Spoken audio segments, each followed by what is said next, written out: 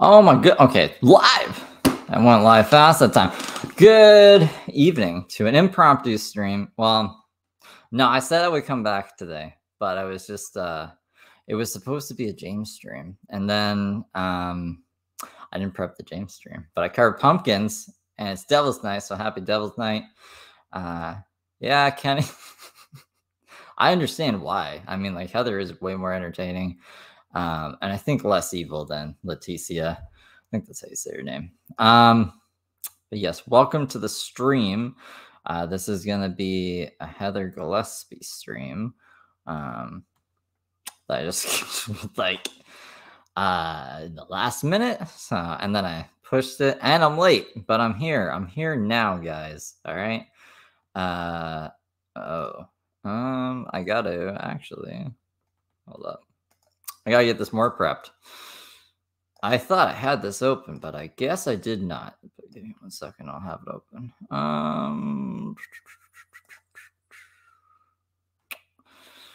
Okay, here we go.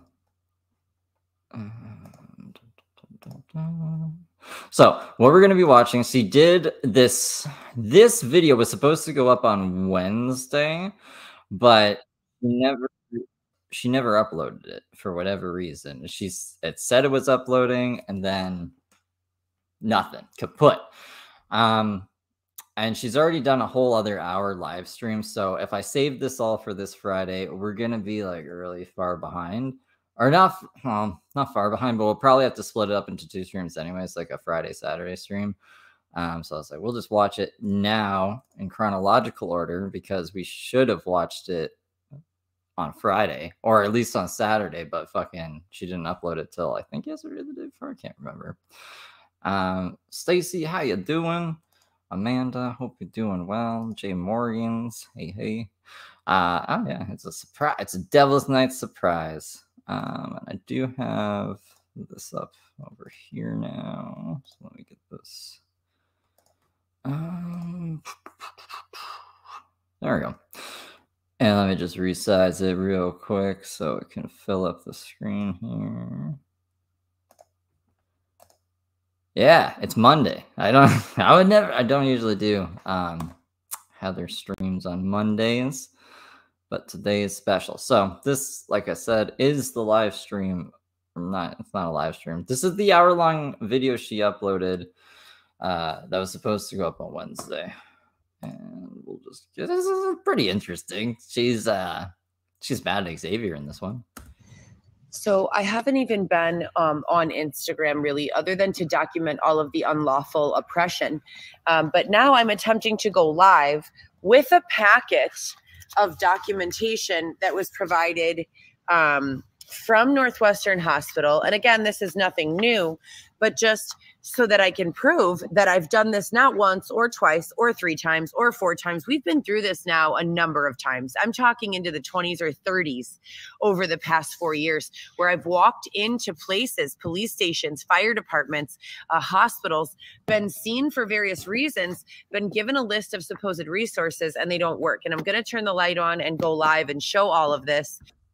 But she can't. So the main reason this was made was because Instagram said, hey, you're Heather Gillespie, you can't go live. Tough luck, try again later. And she was mad about it. And then I don't know why it took from Wednesday to yesterday or the day before for her to upload it. Like, that seems fucking insane to me. In just a minute. But as soon as I decided to do so, look. So I haven't done anything to violate my... She also, like, I guess I should have put this the other way, but this is how she uploaded it to YouTube, like this. It says, try again later. Your account standard or setting. Oh my God. Hold on. The only thing I've ever done on this Instagram is document the real, true story of the oppression and abuse that I have faced. And if documenting when someone does illegal things to you is illegal, then I don't know where we must be in China. So, or not China. Where's that place where they're oppressive? She's shaking the phone too much. It basically says like your account may be violating community guidelines. I think that's what it said. And that's why you can't go live. She doesn't know where North Korea is. I think Xavier knows though. Kong Jong Long lives there. He never poops. North Korea or something. He's gone John Don the line. He never poops. Yeah, that guy. Okay, so your account activity may not follow our community guidelines. Yeah, that's pretty much right. And I don't think I am in North Korea. I think I'm in the United States. The last time I checked, Chicago, Lincoln Park, right? So this is censorship. This is oppression. I'm literally here just trying to show the list of resources that do not work, that has been provided to us, to me, because I've been going through this before I met Xavier for now 4 years, against my will. I have 3 children. And then Xavier came. He's like, I am sent from God, and my brother is the DA. We'll get all this sorted out.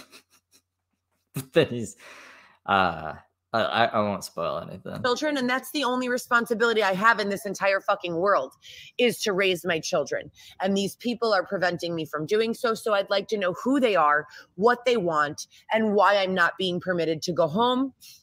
Why I'm not receiving the restitution that I deserve, why I have been the victim of so many violent crimes that have not been picked up or charged by the state of Illinois, and what I need to do for resolution. I've gone live and called the state's attorney's department on this no less than 100 times between all of my Instagram accounts and social media accounts. I've done it across numerous different social media platforms with numerous different witnesses. I still to this day have not been provided a court date or any understanding of what is going on. I am being... No, she's been told lots of times what to do and what's going on. It's just she doesn't accept it, or she argues with them. You know, one lady on the crazy June 6th day was like, what's first they're like, you have a lawyer? Like, what the fuck is he doing? And then was just asking her questions about like related cases and had her go off and be like, it has nothing to do with anything. It's like, well, no, it kind of does. It kind of does. You're asking these questions. You're not letting me answer. So, and then they usually hang up on her. Doesn't get very far. Being held against my will, metaphorically, physically, you name it. If I was not being held against my will, my vehicle would have never been destroyed. My bank account would have never been closed. My money would have never been taken from me. Every penny that I've acquired, I have acquired by earning it through legal resources, either unsanctioned donations, people randomly helping me, personal training money. I don't know who she's trained. Who the fuck is she trained? Consultation on small business. If you have a small business and you're consulting a homeless woman living out of a tent talking like this, I don't think your small business is going to get very far. Is it like a drug business? Taking paid dates, exchanging time for money. I said something. I think it was more than just time she was exchanging for money. Or selling content online. All of my W-2 jobs, working in hospitals, restaurants, etc., and so forth have all been legal. And all of my self-employment endeavors have also all been legal. Staffing trade shows at McCormick Place, hiring people for that, offering them opportunity, managing events, promoting events, all legal, and they are all taxed. I've paid my taxes every single year prior to being unlawfully thrown out of my home. And even after that, Ed Palmer filed taxes on my behalf and kept my COVID stimulus to repay him for the first month of Airbnb that he covered, because I was, again, unlawfully thrown out of my home after waiting nearly 5 years for Dylan Smith to be released from the IDOC. 6 episodes of the show Love After Lockup completely slandered my entire name, personality, reputation, and business. Everything that they aired was a lie. Yeah, she does that to herself. The show didn't do that at all. The show didn't slander. She was on for like what, an episode, maybe 2. I don't know. I haven't seen it, but 1 season tops. That's it, and everything's done. You can't keep like blaming everything on that. Stacy, you're her aunt. Your Aunt Stacy. Lovely to meet you. I hope you're doing well. I hope that Heather is not bothering you too much these days. I mean, I hope that like this is just contained to her public outbursts and not like reaching out to you guys constantly. Or yeah. I'm saying that I was the reason he was going to be late. I was the only person driving and telling him, fuck this reality show. You need to get to the house.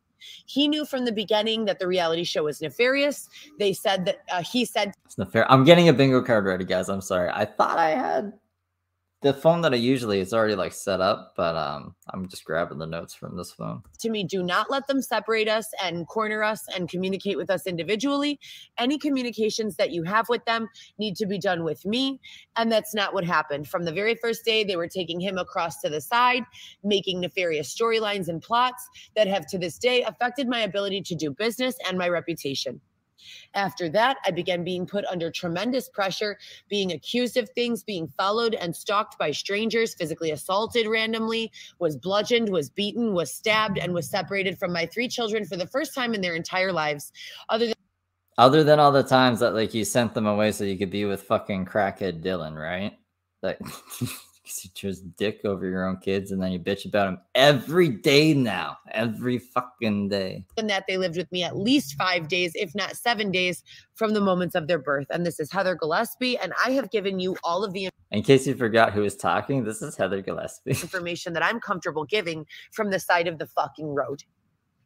I need an understanding of what is going on here because I've neither given my permission to be involved in any sort of weird studies, nor do I have any desire to do so. As I've said, what weird studies does she think she's a part of? Does she think she's like a science project?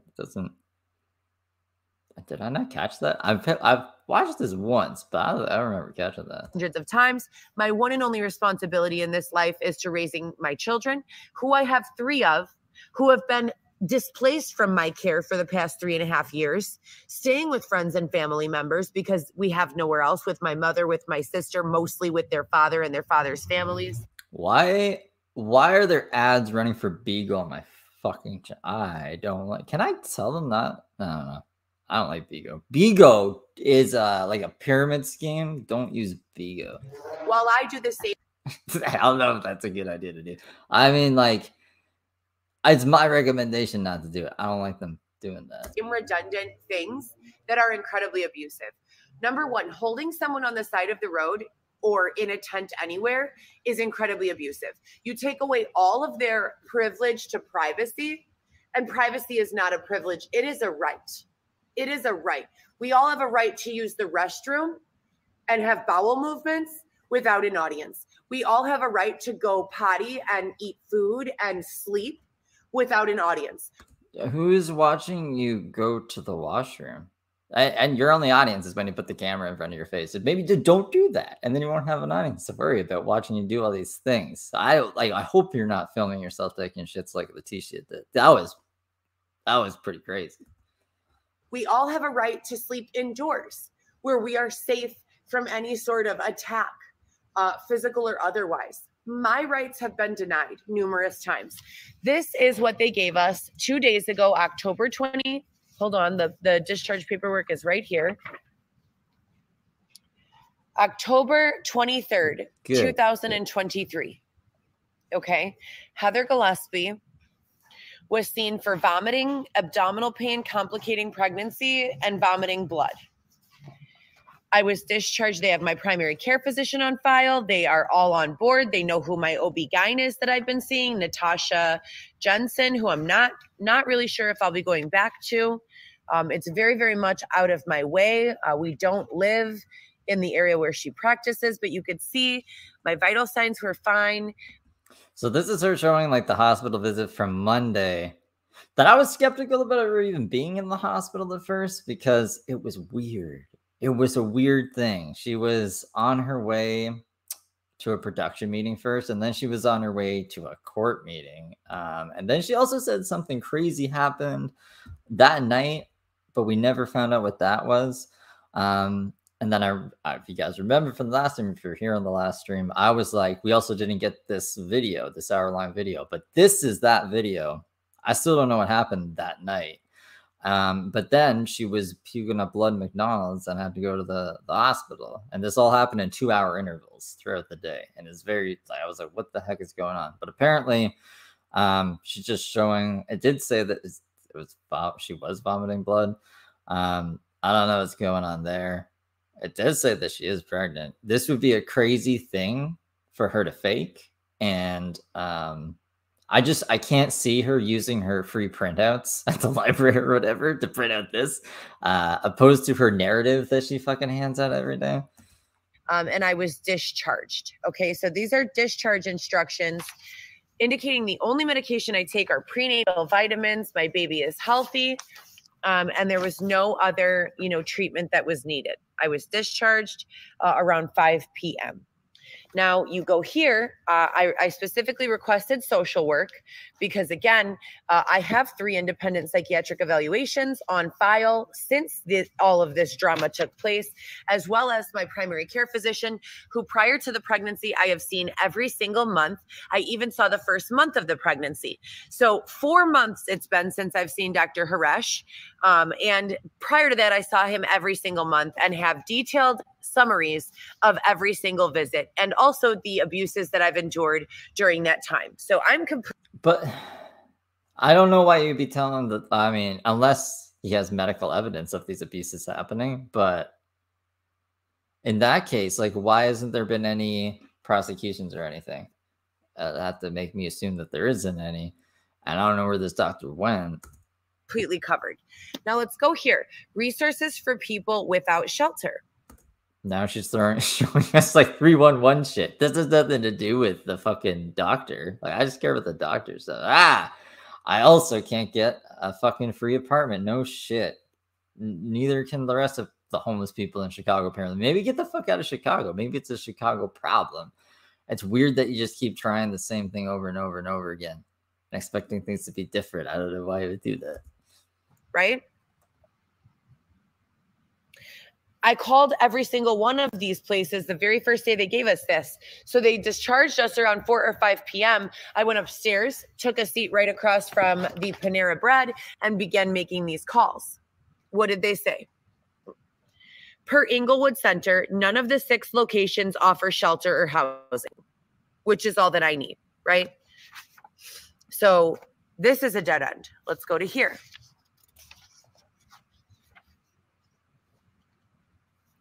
Catholic Charities.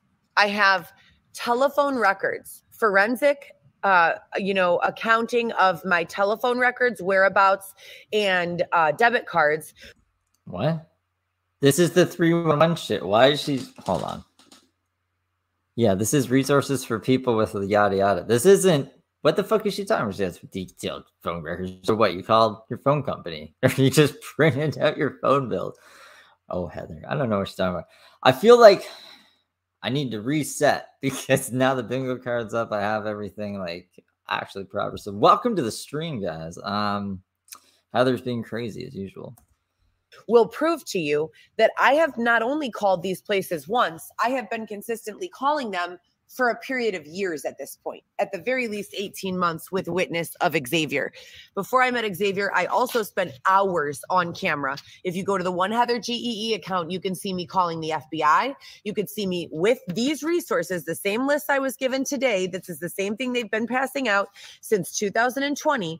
And I would sit in the forest preserve out in the open of my car and literally at a picnic bench on a live camera, calling every single one of these resources on a live camera, calling the state's attorney's office, reporting everything that had taken place.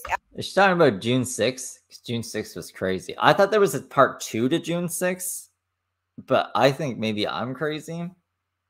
I might be crazy. Asking them for assistance. We are 4 years in, and I have still not received the assistance that I deserve. Yet halfway through this, I was rescued by someone who was using military language, representing themselves as someone from some member of law enforcement or the military who was there to assist me. Multiple people removed from the side of the street where I was being kept, or the Airbnb where I was being kept. I was given a Honda Civic to replace my Cadillac CTS that was intentionally destroyed while I was parked in a gated community in Barrington. Okay. And 3 months after receiving the apartment and the car, I was told that I needed to, quote, suck dick for a Cadillac. Who told her this? Did the fucking rental company tell her this? I mean, maybe she talked some poor customer service agent's ear off to the point where he was like, You want a Cadillac? It's like fucking $7,000. You want a Cadillac? You gotta go suck some dick for some Cadillac, because that's like. Then she took it as like, they're actually telling me to do that. I don't know. I can only speculate. Or settle for the Honda. I made sure that I communicated to Eric Schull that I would most certainly not be sucking dick, that I thought he was a disgusting individual, that after a woman who he knew, myself, had been human sex trafficked and had escaped being human sex trafficked, how dare you ask me to give oral sex for a Cadillac? You should lose your job if you have one. You should be arrested for sexual coercion and extortion and exploitation. But instead, I kept the Honda, and he got me a studio apartment. 3 months. Okay, so this is Eric. I'm not too familiar with Eric, but it was a borrow from, or not Eric. Am I saying Eric? Or it's from Ed. Ed or Eric? I don't know. I think it might be Ed. The guy who rented her the apartment. Months I was in that apartment with a lease in my name and my name alone, being Eric. Broken into, robbed on a regular basis, robbed for money, robbed for food, robbed for clothing. I never gave verbal permission or written permission for a single person to be in my apartment space. I thought you were going to be like, I never give anyone permission to rob me. I'd be like, who the fuck would? The only people I gave permission to be in my apartment space ever are my 3 biological children, Viviana, Lewis, and Alexis. And none of them were allowed over even once. Why? I don't know. I could not tell you. I have legal primary joint custody, as I have since the day they were born. Their fathers have been weekend fathers at best. They've given me whatever little, money assistance they could, and their parents, so their fathers' families, have stepped up when it comes to babysitting so I could go to work. Both of their mothers have almost. Eric was a co-signer too, because she was going off about a co-signer recently, like in I think the last stream from this week that just passed, which is technically this. This is like from the past. This is from Wednesday. She recorded this, or at least tried to upload it. So it's weird. Heather's got to get on her own chronological shit better. Never said no, that they would not take the kids. His father, Lewis's father, did all of the driving back and forth, and I would have been lost without him because I didn't have a car that entire time. And for that, I am very grateful. But primary custody has always been with me, and that is where it needs to be. I am the children's mother. I am of sound mind. So now you go to the fact that I had an apartment that was batter-rammed by 4 fake police officers only 3 months after moving in, and that the Honda Civic that I was driving and given to replace my Cadillac that was stolen from me and destroyed, that was also stolen out of the parking lot of the Montclair where I was living. Eric, or someone pretending to be Eric, sent There we go. Yeah, Eric. me a text message saying that he had taken the car to get the tires replaced and that he'd be returning it within a few hours. I never heard from Eric again, and I never. He has 100% primary joint custody. Like Heather likes to say. I mean, no, I'm glad that he has like actual custody. I'm glad that Heather does not have custody. I know that she always does these lives and these videos where she's like, I'm going to see my kids. As far as I know, she's not supposed to be doing that, right? Like she's not supposed to be seeing the kids. So I hope that she stops doing that. If that is the case, why don't they like arrest her or anything for that? Or they just kind of throw their hands in the air and say, nope, I don't know what's going on there. Received the car back. I tried to call him. There was no answer. Now, fast forward to where we are today with Xavier as a witness. I've been calling on the same resources that I began calling on in 2020, and they are all dead ends. So all of these community shelters are dead ends. There are no heating centers. The only heating center left in the city is at Northwestern Hospital. They allow 30 people at a time. They do not allow you to sleep. They allow you to sleep if you can do so sitting up in a chair. I am nearing my 25th week of pregnancy. That's 6 months plus pregnant. I am uncomfortable. I will not be sitting up sleeping in a chair. Okay. Now you look at these shelter Catholic charities. You can go in my phone record or on any of my lives. I've called all of these. They have no resources available. Call them right now and listen to their voicemail box. They are not even accepting applications for assistance through Catholic charities. 311. I have been on a waiting list through 311. And again, this is Heather Gillespie. Just in case you forgot, who the hell else would be saying this? Who in the world? Here's where I checked in to prove that I was there on all the times I was there. Look at 2021, August 25th, September 16th, just this Tuesday. Here we go to 311. I don't even know what those text messages say. Is it just like, stop texting us? All the jobs I've applied to, all the resumes I've sent out, all of the documenting I've done. Now you have 311 here responding back stating that on September 2nd, 2021. I hate, look at this. Hold on. Oh, we got something. Okay. What does it say? It just says you opted in for the text things. For more alerts, go here, press stop here. She's not reading anything. What the fuck is she talking about? I called for assistance. That just is nothing. And the same thing on September 3rd. And the same thing on October 2nd. What do any of these even mean? Hold on. There's no information here. I thought that maybe it would have like maybe one of these numbers would link to a thing. Maybe that's what these numbers do. Like these SR23 numbers. Maybe we could find out what actually happened on these calls. But probably not. If they're fucking first off, I don't think they would just give us calls. Second, I don't think they're keeping like detailed notes of what Heather is saying when she calls in, because I wouldn't. That she just goes off and off and off, and I'd be like, I don't even know how to process what you're saying, let alone put it into notes.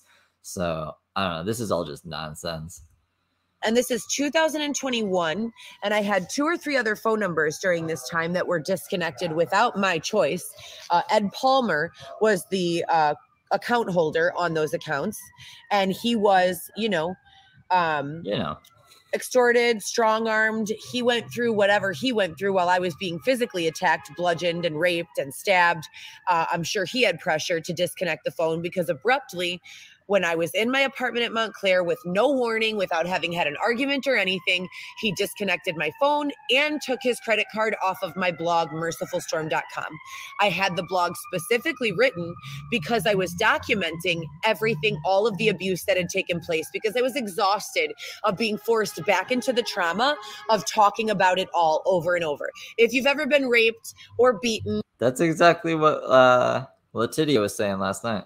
Or bludgeoned or stabbed. It is incredibly traumatic. You do not want to discuss it one time, let alone thousands of times. And that's where I'm at. I'm into the thousands at this point. So he disconnected my phone. Please feel free to take out a warrant on that phone line, because you'll see I've done nothing wrong. You'll also see that I've been calling all of these resources since 2020. Okay. And getting nowhere. So he disconnects my phone, leaves me no phone or communication other than the Google Voice number that I've been using. But ironically, the only calls that Google Voice is permitting to come through. Who else do you think is trying to contact? Is trolls, basically, is what she could say. Are these unknown numbers? So I block unknown calls, turn off notifications for Google Voice, and this is all that Google Voice allows to come through. Yet I'm the one receiving account warnings threatening to suspend my account on socials for going live and exposing this, and on Google Voice for exposing this. And no one is offering me any sort of vindication, justice, any of my human rights, or any of my legal rights. They're looking. Yeah, I didn't even think of that. Like, the baby's inside her. She has to, it must be absorbing all these emotions and hearing all this. Looking at all of the proof I have. They're looking at the fact that people were arrested when I was bludgeoned. Someone was arrested for that on the scene. There were several witnesses, but they're denying me victim services, stating that no arrests have been made. That is a lie. That is a blatant lie. I am owed a major amount of money. Me, Heather Gillespie, not me and whoever the fuck else strangers are claiming that they helped me, just me. No one was there with me while I was getting stabbed. No one was there with me while I was getting bludgeoned. No one has been there with me on the side of the fucking road. And with the exception of Xavier over the last 18 months, I've been alone. Do you not get that? I have been alone, outside by myself, recording and documenting alone. No camera crew, no support. Is that what she wants, a camera crew? No funding. I starved for nearly 4 days before I brought myself to steal a protein bar. And I didn't hide it. I showed it to the security camera in hopes that some sort of federal organization would come here and realize that I am being oppressed out of earning my own money. What? I just showed the security camera. I'm stealing this. You better come find me and realize I'm being oppressed and save me. That's not what? I commit crimes to be saved, guys. And starved and exhausted in the street. And no one has showed up to this day. Why is your wallpaper the street? I would figure, like, if you're living on the street, you would want to see anything else but the fucking street. Why isn't it like the ocean? Even though, fuck the ocean, too. It could be, like, lots of nice things, not the street. So I'm not afraid of any of you because I know the truth. Now, the only drug that I've ever engaged in this entire period is pot for my anxiety or my pain. I don't even use recreational drugs or alcohol.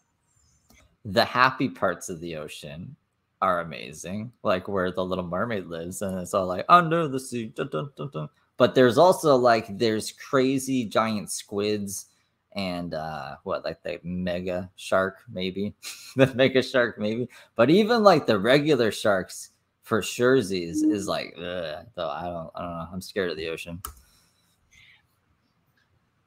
I only allow for green marijuana to be smoked because I don't trust these fucking creeps. What? It's just green. I don't want any of the perps. I don't want any of those fucking the raggedy or fucking brown weed. What other colors does weed come in? I guess it could be yellow if it's like has a deficiency and you harvest it at the wrong time. It could be. Is Blue Dream actually blue? You guys want to look up some pictures of weed on the stream? Actually, I don't know if YouTube will like that, but I'll still, for like, you know, educational purposes, we'll see if there's any blue weed. Not even Xavier to give me something that isn't green and say that it is marijuana. I don't do any other drugs and have never voluntarily done any hard drug in my entire life. Never. Not one time ever in my life. Ever. Never. Recreationally, That's a lie, though. Like, she was do I need to bust out the her huffing air duster for 402 days? You guys know that clip, right? If anyone hasn't seen that clip, let me know, and I'll pull it up. Also, it looks like there's blue weed. I mean, technically, you could make weed any color, maybe, because you could just put food coloring in the water. I've seen pink weed. So weed can come in every color, I guess, but she only smokes green weed. Tried an ecstasy or a mushroom. I have never done crack. I have never done heroin. I have never done methamphetamine. None of that. Never has it been my jam. Never have I wanted it. Never have I had desire to have it. I do not like people who do it fucking Adderall is an amphetamine, though. Around me. I do judge them. I don't like it. Rationally, I can understand why these people would have the need for medications like this or to self-medicate. I can see just from the perspective of homelessness, how that would affect your mind being degraded and, you know, dehumanized in this way for extended periods of time. There's like, there's must be better ways to hide weed from the dust. Spraying it with Coca-Cola. Why Coca-Cola either? Like, I could see maybe Mountain Dew or Sprite. Sprite's clear. And it'd be like, add some weight to it. It wouldn't taste. It's not going to taste good. And it's Coca-Cola. When it dries, it's really like, you know, I don't know. And how that would push people into drug abuse. I don't need to be forced into drug abuse. I should be a business consultant for drug runners who are spraying their weed with fucking Coca-Cola. Why are you doing that? That's crazy. To understand that. I can deploy compassion for that situation and understanding without having to go through it.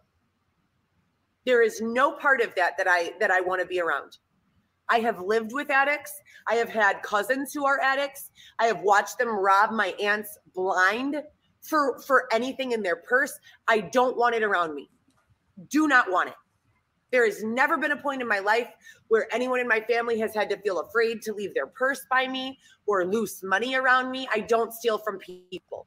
As I said, my theft career began when you motherfuckers began oppressing me out of employment, locking me outdoors, forcing me into physical situations. I think the only people who locked her outside were like people who were sick of having her in her house, but no one was like, you have to live out here indefinitely. She just doesn't want to do anything to get herself out of there.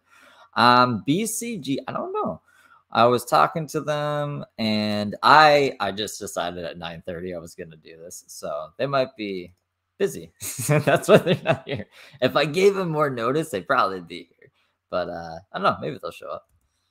Of sleep deprivation combined with intense exercise and no food or calories. Because I said I would come and stream for you guys today, and I didn't prep the James stream. But I kept my word. I'm here, guys. I'm here. That is when I first stole any fucking thing to eat. And that was in 2022. Because I was still receiving checks from Love After Lockup, as well as driving DoorDash prior to 2022. We're just in 2023 now. Okay? So what's really my history? I don't know, Heather. It's hard to tell. I mean, like, most of it is documented, though, even by yourself and Love After Lockup. But Cooking with Science, no, you're good. If you have an invite tomorrow morning, it's midnight tomorrow. So, like, November 1st, basically, at midnight. It's the cutoff. I'm depending on how many submissions come in, I might be a little lenient with that. Maybe. But basically, the stream is going to be at 9 p.m. on November 1st for the Halloween costume contest. So I have to prep before that. And if you don't make it into the prep, that's why I want everyone's to be in at like midnight on the 1st, if you can. If someone gets a job and they're chased out of that, never, ever have I been a cocaine addict or user, ever. So weird. Like most people, why is she bringing that specific drug up unless like you maybe have done it? The only time you would ever even see me pretending to use cocaine. Why the fuck would you be pretending to use cocaine? Like, is if a client or a service was dependent on my using it. And why? What scenario would that be a thing? What? And believe it or not, there are a lot of people who will not hire you, especially when they are paranoid drug users. Don't get jobs. Like, why are you taking jobs from paranoid drug users? What are these jobs? I swear she just thinks her life is Grand Theft Auto. What is this? What she says at one point in this video, I want to play this video in court. And you're saying stuff like this. What is this? Unless you, at the very least, pretend to be one. Because if they're using, then they're the bad guy, unless you're using too. And I've never been a drug user. So I don't even use cocaine. So all of you who are walking around here working for the state of Illinois. I don't even use cocaine, guys. Okay? I don't even. And all the other drugs, but specifically not cocaine, even. I just pretended to sometimes for my boss. Who are partying every weekend. I don't do it. So yes, I'm even better than you in that sense. And that's not ego. That's you walking around with your expensive education, thinking that you're better than me, or saying that you're better than me, or saying that you don't deserve to be outside in a tent, but I do for some reason. No, I don't. And if you really want to gauge by morality, you people are aware of what's going on and don't do anything to help. You sit in your high rises, snorking up your fucking lines of drugs day after day. And when I'm with you people, I know I'm with you because I stopped getting fed. I get fed usually 3 times a day when I'm being held out here. What the fuck? Okay. I mean, so if she was escorting or hooking, right? If she's being a hooker and these were her pimps, she's also like expecting to be fed 3 times a day. But is any other, I guess McDonald's would feed you once a day, like once a shift, right? I don't know if they still do that anymore. When I was a kid, when I was 14 years old working at McDonald's, they gave me a free meal. Actually, no.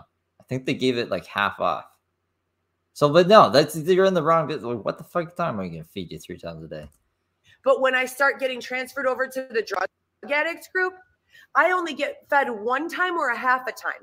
You know why? Because all of you drug addicts who okay. Well, she's expecting to be fed by her clients, I guess. And like she's saying, I only want to hook up with normal guys who aren't drug addicts. So then when she starts like having the clients who are drug addicts, that's when they don't feed her or anything. I mean, you're not getting younger, Heather, and now you're pregnant. It's not gonna. Of course, drug addicts are going to be the only people that interest you at some point, especially when you're leaving the leading the life you're living. To take over control, you don't have an appetite because you're high. I'm not high, and I'm pregnant, and I'm a fucking athlete. So I was gonna say, I guess she's not escorting while she's pregnant, but like, she just said that. So I get hungry. You see how that works? 3 to 5 times a day, I get hungry every day. Okay. So back to this list of bullshit. These are the same resources they've been handing me since 2021. I've gone down the list and called all of them. Catholic Charities is no longer an option. These overnight shelters, they allow you to bring 1 bag, a backpack. That is all you are allowed to bring. As you can see, I have clothing, I have production equipment, I have makeup, I have a novel that I'm writing, I have a stack this thick of police reports. She's like a hoarder, but homeless. I mean, literally, the 2 carts. I mean, I guess it's nice she's down to 1 cart, but Xavier had to get rid of all his wet magazines. Poor Xavier. So Candace said her cousin said that she was snorting coke all over the counters of the bathroom of a funeral home, all geeked out and screaming at her relatives at her uncle's funeral, which is crazy. And Stacy says that it was her husband's funeral. Oh, so yeah, your husband's funeral. That's terrible, Stacy. I'm sorry that I'm sorry you have to deal with that. It's like, it's funny to see Heather acting like this, but when she's outside homeless and everything, but I don't know. You shouldn't have to deal with that. That's just not. Of police reports and other legal proof and medical proof, the lease agreements from my apartments, all of the police reports that have been filed at Montclair with regards to the thefts and robberies, all of the requests I have to file civil suit against law enforcement officers who have been called and responded to the scene of the crime and asked me if I needed a doctor rather than offered me any legal.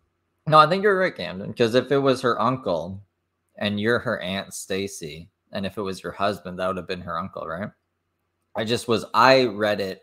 I think I read something wrong, but no, I think everyone was right, and I'm just sorry that happened, Stacey. Legal assistance. My apartment was broken into, and not 1 time were fingerprints dusted for. Not 1 time. Law enforcement responded. I gave them a bed sheet that was filled with bodily fluids. I've not had voluntary sex with anyone. Every single person who has had sex with me after Dylan has either raped me or threatened to throw me outside in the street again if I didn't allow them to have sex with me. And poor Xavier is probably sitting in the corner being like, she's gonna throw me, like she's gonna exclude me in this, right? Hopefully. Xavier is the first person I had consensual sex with. You might. And now he's like, whew, that was close. Include JR.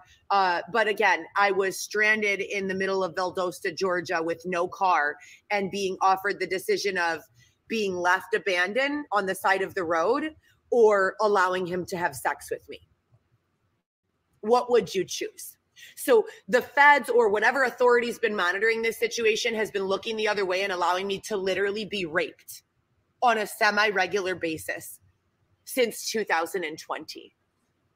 And I want to press charges. In addition to rape and sexual assault, I have been, as I said, stalked all over the country. My vehicle, What would James do in this situation? I don't think James would be in this situation.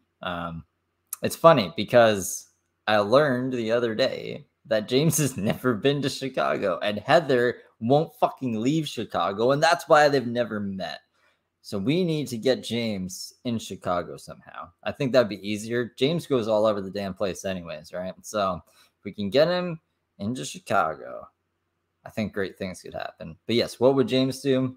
I don't know what James would do if he found himself in this situation. Probably dig himself deeper is what I'd say. Cadillac CTS that I paid for alone, with the exception of my down payment given to me by Amy Bolin, who was working as my assistant at the time. I paid every payment on my own. Even when they closed my bank account, because it was a smart access card and I was being skimmed, and you can only receive smart access cards through the mail. So I had to close my account temporarily. A few people paid my car note. I gave them cash. Charlie Keene, I worked for him cleaning his home and monitoring his diabetes for several weeks or months. He would pay me in cash. I would give him back what I needed to pay my bills. And he would, from the parking lot of Chase at the ATM, in his Jeep with me being the driver and having Capital One on speakerphone, he would make the payment and give authorization verbally. I have never stolen money from these people. I don't do fraud. What you are doing to me is oppressive and illegal. After making the final payment on my vehicle and being told that the title was going to be mailed to my Mama Nellie's house, 5425 North Patterson, I believe is the address, where I lived for many years in the basement apartment. After Capital One said that they were releasing the title to that address to my name, someone called and said, pretended to be me, and asked to have it released to my primary loan signer, who is Amy Bolin. I had no credit, so Amy was my co-signer. That car was... Okay. So yeah, I thought it was a chick. So like, I guess this might be a different car then, or is she just getting? Is she lying? And was it Eric? And I don't know. I don't ever know what's true with Heather and what's not true. I mean, like a majority of it's not true, right? But there's little truth sprinkled here and there. It's just hard to tell what the fuck this is real. Financed through M&L Imports. Amy was not supposed to be on the deed at all. Not at all. She did not make a single payment. She was simply my co-signer. And I do have recorded audio of Mike, the salesperson at M&L Imports, who sold me the car, not us the car, me the car, to prove that. Yet somehow they stole my title after I made my last payment to Capital One and destroyed my vehicle. Make any of this make sense, please. Please. Now, all of these resources that I've been calling on since 2021 are completely false. Catholic Charities is not open. We've gone in. Xavier. Okay, this is really good part. This is going to be amazing. You guys will love this. Trust me, you'll love this. So Xavier is playing with a bag in the back. I think he's either getting weed out or maybe he's huffing helium or nitrous oxide out of a bag. I don't know. But this is something special. Can you be respectful, please? I'd like to have one recorded document that's not you in the background smoking weed and fucking making noise out of plastic bags. Is that acceptable? I can't edit this shit on my own. They're clearly blocking me from going. What fucking editing went into this at all? Like, you could have just opened, I don't know what the Android equivalent of iMovie is, but you could have just trimmed this out. She didn't edit any. I can't edit this myself. You can't edit anything, apparently. Live, it's difficult for me to upload these things as it is. Can I have one video that you are not creating a disturbance in the background, please? I have called all of these. These overnight shelters are incredibly predatory. They are rape havens. You get robbed, you get stabbed. If you Google these places. So now Xavier's just trying to quietly smoke me in the back, but she's already on him now. She's gonna go crazy and start interrogating him, and it gets pretty interesting. None of these are open other than Pacific Garden Mission. This is the only one open. This one is not open. This one is not open, and this one is not open. Even with these three, you cannot get into them unless you call 311. I think Xavier is just like a Jedi ninja at being able to deal with crazy women. is my son. His parents are apparently rich, and he just likes being homeless and living like this, like a drug addict. So he doesn't look disabled, but maybe, I don't know. Okay, and I just called on recording yesterday from Northwestern Hospital where I was handed this information, and they said that on recording, okay? Numerous open tickets per, to 311 per NMH. 311 has not picked up anyone since just after COVID. So that would be the 2021 time. Now we have all of these places, Sarah's Circle, Deborah's Place, Center and Halstead. I'm convinced these are fake, okay? I don't know what I'm hearing. I'm hearing something in the background. I'm convinced that these don't even exist. But when I call, someone answers. They are 50 women capacity, women only, 50 women capacity programs that are all full with waiting lists you can only access through 311. So, I mean, I ask myself this every day. Why does Xavier stay with her? Maybe Xavier was a fan before meeting Heather. And you know how like we watch Heather? Maybe he was like, I could get like the inside scoop. I could be a fly on the wall. Maybe he's just collecting intel over years worth of time. And then he's just going to start his own channel. Like, that'd be crazy. That'd be fucking crazy. But I really don't know. I think maybe there's something messed up with it. So these people don't even have private waiting lists. You have to go through 311, which is not picking anyone up and hasn't since 2021. Hello? So I've called all of these and none of them work. Now, I've already done all of this, yet for some reason, Chicago police continues to be deployed and dispatched to random locations where I find to set up my tent. So you're telling me I cannot have a tent set up.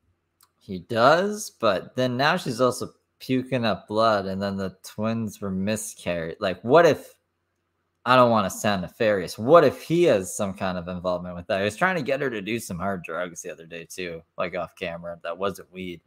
And he might be like, you know, she'll stay with me if she has my kid. You know what I mean? So like, it might be Xavier might be the supervillain in this. This is just a very high theory, and I'm like half serious. I don't know, but I don't know. I kind of like Xavier because he's funny as fuck, to me at least. I think he's funny. I hope he's not secretly a supervillain, but that would be a crazy twist. Or you don't think I'm supposed to have a tent set up, but then once I go through this entire speech, which is exhausting and no one pays me for, they walk away with their tails between their legs, or they physically beat the fuck out of me. Those have been the two options. And yes, law enforcement has, while pregnant, physically thrown me onto the ground and beaten me up for no reason. Xavier, do you want to testify as to what happened when we were in Schiller Park? All right, here we go. This is the interrogation of Xavier. You were brutalized. No, what happened? you were brutalized. I mean, yeah, he's just chilling, getting high. Happened analytically, not emotionally. We were doing what in Schiller Park? A photo shoot. On our way to visit who? The children. Who you never see, I see alone, and you wait patiently and respectfully about a block away, or in, you know, the gazebo or whatever. If I'm hanging out with them in the park, he goes to another area, whatever. That's weird. Why can't he be around the photo shoot? Why does he need to be like a block away? And then if something bad happens, you know she's going to blame Xavier for not being there, right? So like, why the fuck are you doing that? So we're on our way to visit the children, and Schiller Park police do what? While we're doing the photo shoot in a public gazebo at a park that I intentionally went to right across from the police station because I thought it would be safe. They approached us. Around what time would you say? Noon? 3 p.m.? Earlier in the day. I think it was about 3 p.m. Earlier in the day, and told us not to leave our stuff. Not to leave our stuff, Unattended. or the trash man would throw it away. Did they ever at any time ask us to leave? No. Did they ever at any time say we were doing anything in violation of the law?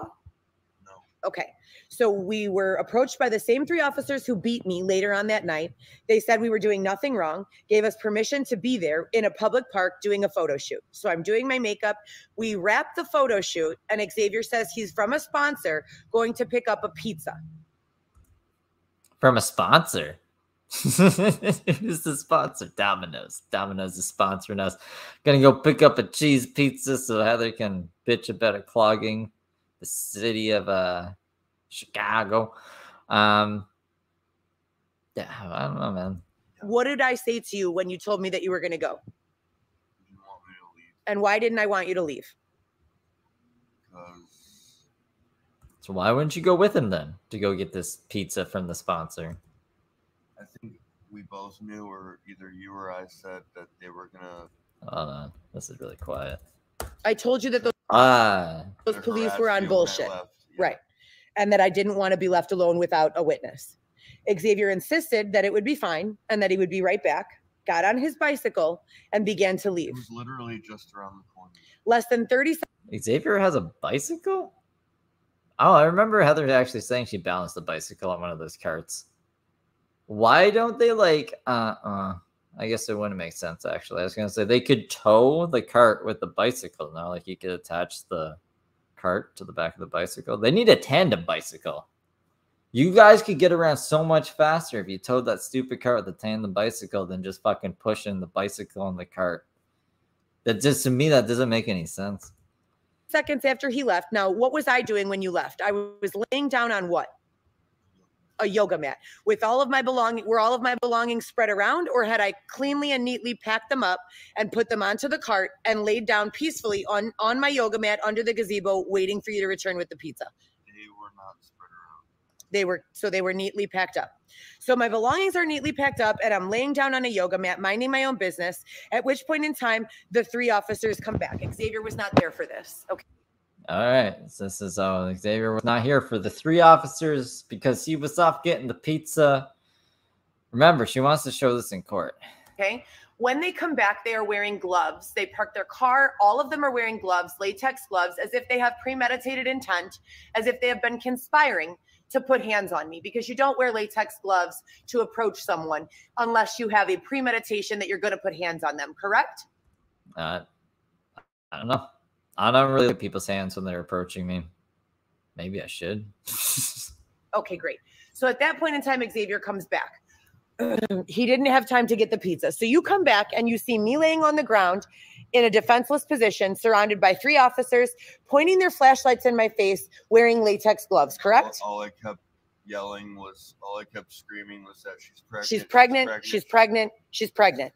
That's what Xavier is screaming, or that's what the cops are screaming? So we're clearly terrified, both of us, surrounded by people with guns and weapons and latex gloves. And they say, you need to get out of here. And I say, okay, you need to learn how to treat people. And the whole time I'm talking to them, I'm getting up and rolling up my yoga mat. Everything else is already packed. Nah, maybe just don't talk back, just leave. I'm telling them, you need to back up. I'm pregnant. I have rights here too. And I am asserting myself in ways that are legal and ethical. Correct? Correct or incorrect? Yes. Okay. Yes. So I'm not beating up the cops. I'm not a threat to the cops. I'm doing nothing wrong. I am grabbed from where I am putting my yoga mat away, tackled, dragged in about 5 to 10 feet on my back, on my stomach, 14 weeks pregnant with this pregnancy, by 3 officers who premeditatively put their hands on me. Because they were wearing the latex gloves. And why is it that the police only attack me when I'm going out to visit my children?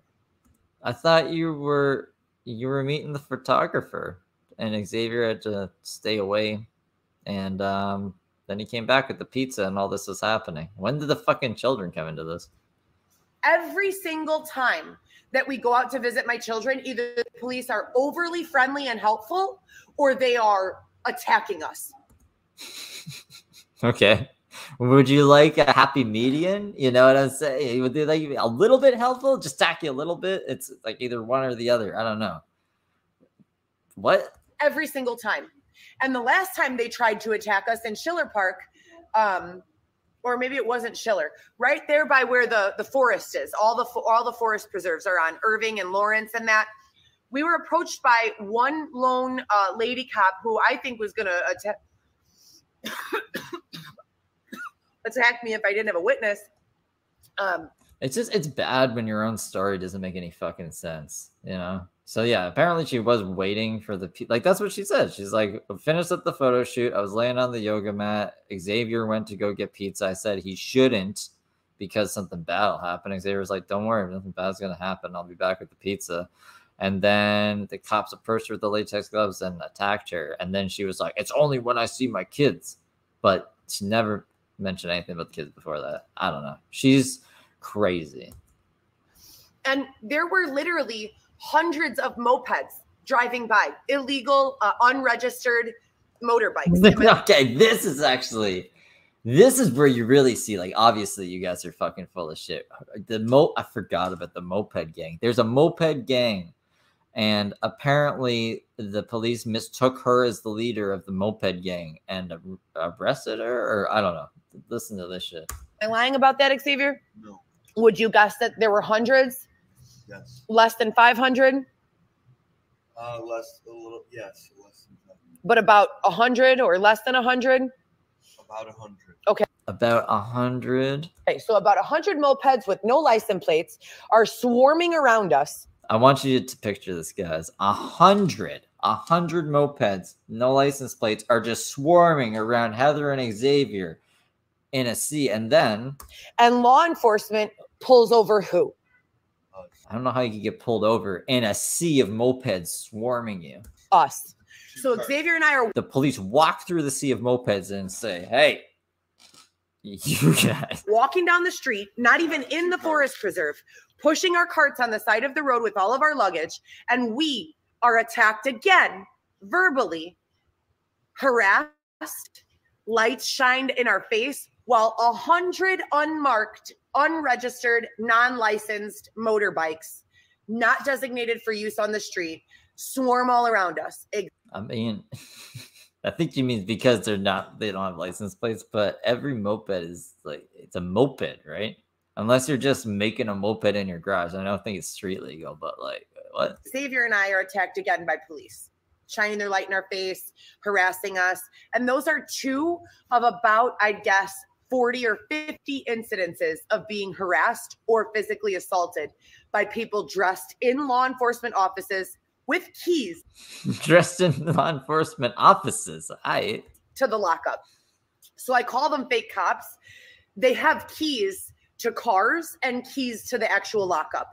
And they took me there, held me against my will, broke my cart, threw our stuff all over the floor. So I want you guys to take that in for a second too. So these are fake cops, but they have keys to the cop cars and the lockups. I wonder how the fuck they got those. And when I was released an hour later with no charges, go figure, and refused lawyer and refused medical. So this video was uploaded yesterday,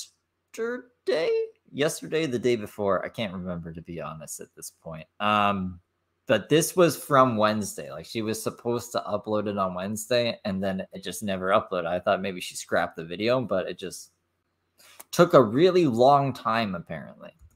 And when I was finally released, they had all of my luggages dumped out in a big pile in the corner of the parking lot with one of the wheels broken off of my luggage cart.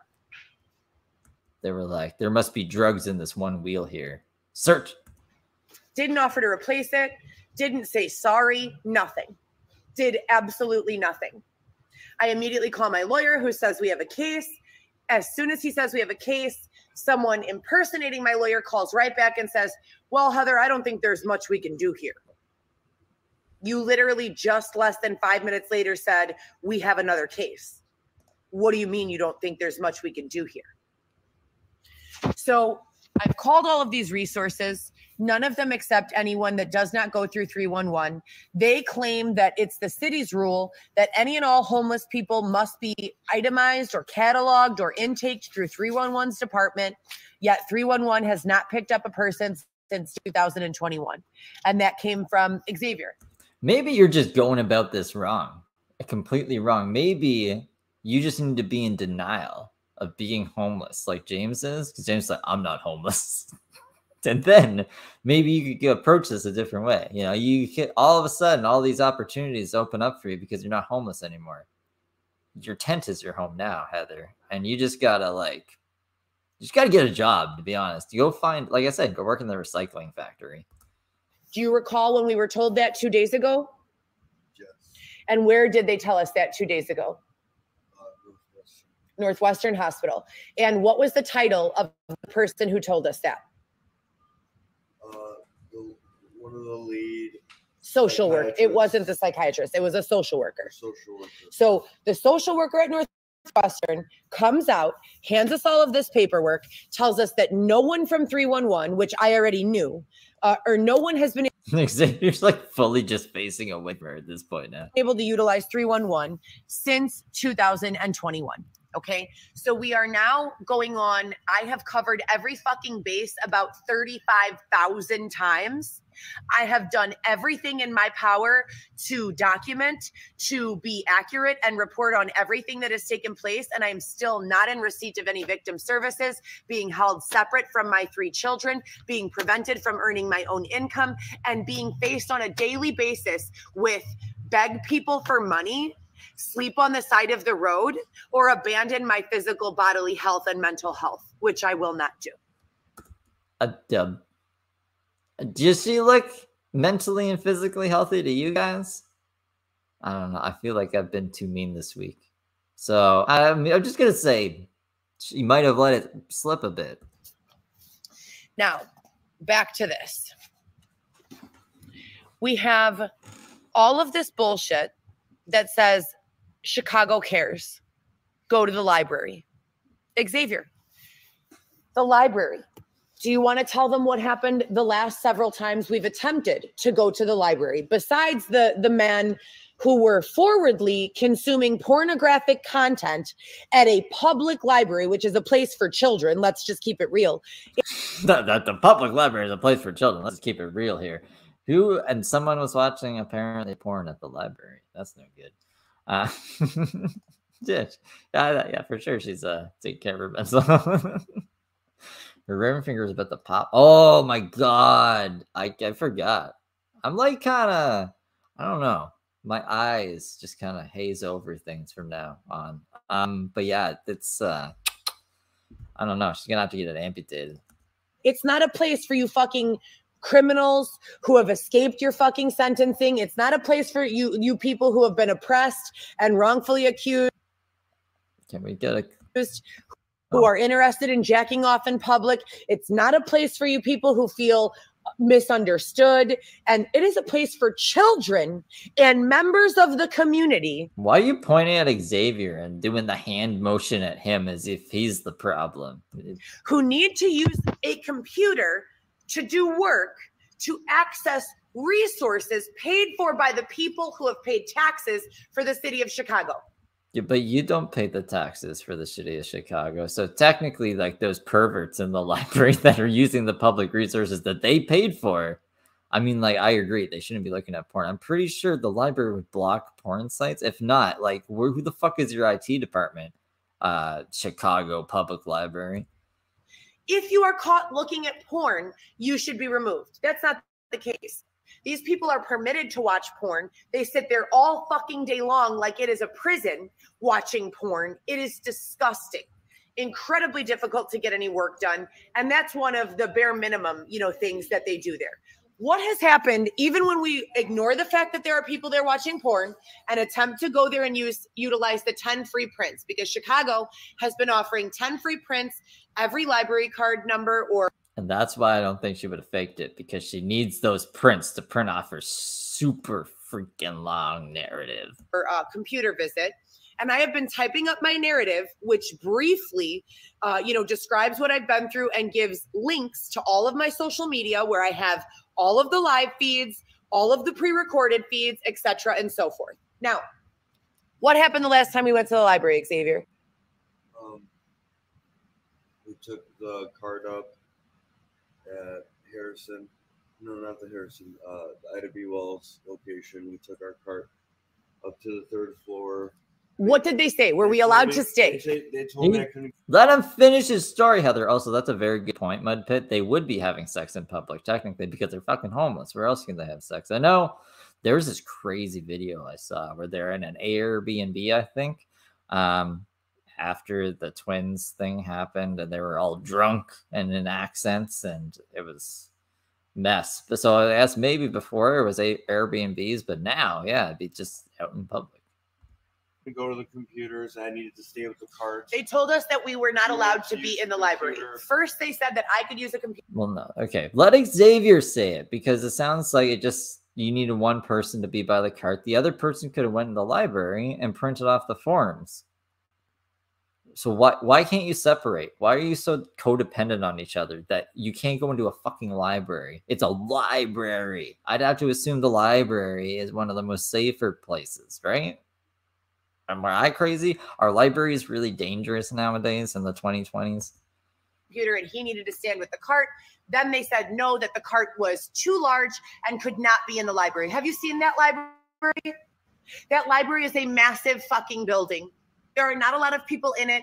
We have a luggage cart with luggage. We're not toting guns. So they said we could not be in the library because we have a luggage cart. Where can you leave a luggage cart? A storage. Good example. What happened at our last storage, Xavier? What happened after the day after I paid? We went to enter the code to access. And what did it say? He's looking at his notes, guys. He's like, fuck, I know I have this written down somewhere. Or he's just searching his brain. Oh, fuck, dude. I don't know. I can't. I don't know if this was in the AM or the PM, but yeah, if it was the AM, could you guys imagine waking up to, like, this is the first thing you hear when you wake up? You roll over, get your, like, little nitrous balloon and your fucking weed, and you're just trying to get high because you're fucking homeless and life sucks. And then you got Heather Gillespie going on a rant for a video in court that would definitely incriminate the fuck out of you guys and not do you any favors. So I don't know. If Xavier had any balls, he'd be like, turn the fucking camera off so we can actually get help, so people can stop. I don't know. If there is anyone hindering them, it's because they're putting all this publicly out there, and they obviously have haters. And I'm a nice guy. I just like to laugh at them. But, like, I'm sure there are other people who are actually trying to fuck with their shit. There's other Congers out there. Trust me. Denied. So after paying $74 for a storage locker, they stole the $74 and denied our access.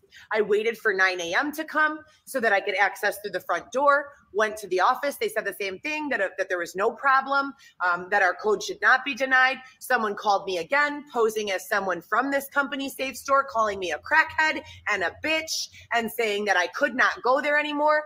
I removed everything from the locker and walked out. I, in writing, requested a refund. We were 1 day into the month that I had already paid. To this day, they have still kept every penny and not refunded it. So they revoked. Sounds like you caused them a lot of problems, and you probably signed something that said, I don't get a refund if I sleep and do drugs in the storage unit. My access to the storage for no reason, slandered my name, libeled me. It's always for no reason. She must be the most unlucky person on the planet to have all these things happen to her for no reason. Harassed me, called my personal cell phone and called me a crackhead, among other names. And even though the office was saying there was no problem with my access, entering my access code didn't work. And the person who sold me the access in the first place, Jermaine, who definitely is a crackhead, missing teeth and all. Did you buy a storage unit from a crackhead and expect everything to be kosher? Okay. Was on my cell phone calling me. No wonder they're not giving you a fucking refund. A crackhead. I don't know the man other than from the day I opened the account. The day I opened the safe store is the only time I've ever met him or seen him in my life. And I've never smoked crack. So they robbed us at our storage locker, stole the money, and I just emptied everything, and we've been literally pulling it around with us in a cart ever since. Yeah, Danielle, Stacy was in chat earlier. She was informing us about important things, but no, if she ever wanted to do an interview or call in or anything, I'd be open to that. Yeah, that'd be fun. That'd be cool. We then even attempted to get a new storage locker at the U-Haul down the street, and they did the same thing. I paid in full, and they revoked access the very first night. Did not offer a refund, and I had to get one of the neighboring, people to open up their door and let us use the elevator so that I could empty all of our belongings out and take them off of the premises. They both owe me a full refund. Neither of them have explained why they did that or what was their reasoning. I have not violated any of the terms of my lease agreements for any of the storage lockers. So we are quite literally being oppressed. There is nowhere for us to put our belongings. We're being forced outside on the side of the fucking street. I've paid for storage and the money's been stolen. Both of our link cards have been skimmed almost every month. I run. The second of the month when he gets his, I run to the suburbs and to the northwest side to bring my children one bag of snacks and food each before the link card starts getting stolen. I handled all of our Airbnb for the entire year last year. Xavier's agreement to pay me back has been cut short because his father has been going through whatever he's been going through. Not interested in giving his drug addict son and his homeless fucking girlfriend that's pregnant any more money than they absolutely need for essentials, because you will spend it on a bunch of drugs and unnecessary junk. And stopped making regular payments in February. I've not received a regular payment to repay me since February. He gives them $60 here, $100 there, and Xavier usually gives me half. But that link card money of buying groceries and dropping it off to my children, that has been what I've been accepting in place of cash. We also share my link card benefit for food, and I make sure that he eats and he makes sure that I eat. Everything we get, we share.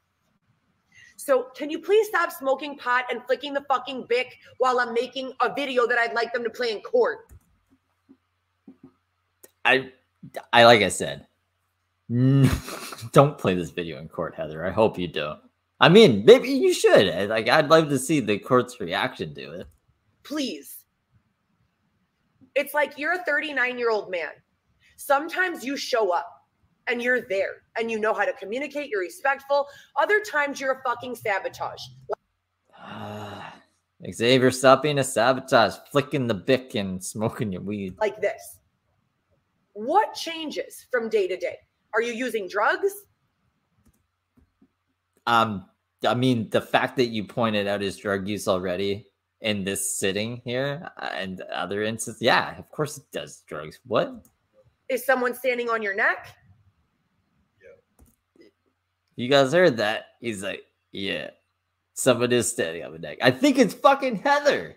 Like, okay, you just said you're going to want to play this fucking video in court. You're asking him now if he's on drugs. Why the fuck would he answer at all? So he didn't. And then it's like, someone standing on your neck. Yeah, it's you. No one else is around. Okay, so Xavier's being extorted or manipulated. In other words, he is not being permitted to be sober and honest. Someone has, and that's... Stop being permitted to be... Someone's making him do drugs. The kill team I always tell you guys about. Some sort of stock. The fucking kill team, bro. In sabotaging me, probably because there are so many fucking lawsuits on the table right now that people are desperate to discredit me. Xavier doesn't usually do disrespectful things like this. Like I said before, he's a 39-year-old man. He knows how to act. I don't doubt the fact that he is being, extorted in some way. I actually believe that there have been several older, scary-looking gentlemen who have come around and made threats. Direct or indirect. I don't think we're safe. I don't feel safe, and I haven't felt safe this entire time. Now back to this. This is what we've been provided by social work. I am 6 months pregnant. I have not been provided any sort of options for housing. Is that the sun up there? Oh, wait, no. I think she said she had to turn on. I think that's the flashlight. So, yeah. Spooky times. Completely able to work. I have a bachelor's degree. I have several years experience at Northwestern Hospital and many other hospitals. I've worked in the nightlife industry promoting parties. I've worked in pretty much every industry that there is, sales and marketing. I was selling renewable energy for a short period. I need to be, given options, and those options need to be more than find a place to hide in your tent. I've done nothing wrong. I don't owe anyone any explanation, and I'm tired of providing voluntarily an explanation in hopes of not being harassed that day. This is not the world that I want to exist in. This is not the world that anyone should exist in. This is illegal. This is unlawful. I mean, I've heard that Xavier was on drugs already before, and she like met him on the street. Like he was already on the street, but he also said that he was sent by God and that his brother's the DA. And that he also legalized weed in Illinois because he wrote fucking Hunter Biden an email or something, and then a week later it got legalized. And then he's like, I know that they read it because they put my birthday in the bill. Okay, Xavier. Xavier is pretty crazy himself. I just wish we could hear him talk more. It's just Heather's yippity yapping all the fucking time. I hope Heather gets lost one day and just like leaves her phone with Xavier, and he's just on live stream being like, I need your guys' help to find Heather. Like she's gone. I don't know where she is. Like we could actually help him. We could become friends. You know what I'm saying? There's so many ways. Like there's so many twists and turns the show could go in. And this is harassment. The fact that I have paid into the tax system my entire life, and now the only assistance I can receive is harassment from people who take home a paycheck to keep me safe. It's disgusting. I cannot say enough how disgusting it is. Then they give us these single room occupancy buildings, call for availability. So look at the fucking price. $700 a month and you have to share a bathroom. It's $700 is cheap as fuck, bro. If I could pay $700 for anything, oh my god, I would love it. It's one bedroom. Get the fuck out of here. You get the fuck out of here. How much do you think a bedroom is worth nowadays in 2023, Heather? Private listings of studio apartments and one bedroom apartments for $500, $600, $700. Then go and get those. Not everyone is downtown. Okay, get out of the downtown area and call around. I promise you, people are charging $700 to $900 for one bedroom apartments rent in the near west suburbs. Not too far from the city, 20 minutes from the city. Should I move to Chicago, guys? I heard Chicago has like the highest murder rate or something. But I mean, Heather's made it this far. Maybe I should go live in Chicago. I'd be tempted to go see Heather and Xavier, though. I don't know if it's worth it. Okay, it is a fucking ripoff what's going on here. Now you look at this. This is the last one they gave us. Family planning and pregnancy. Don't need it. I have 3 children. I know what to do with my baby. I just need a safe place to live. Financial stability. Catholic Charities. It's just a repeat. It doesn't exist. Inner Voice Chicago called, left a message, no answer.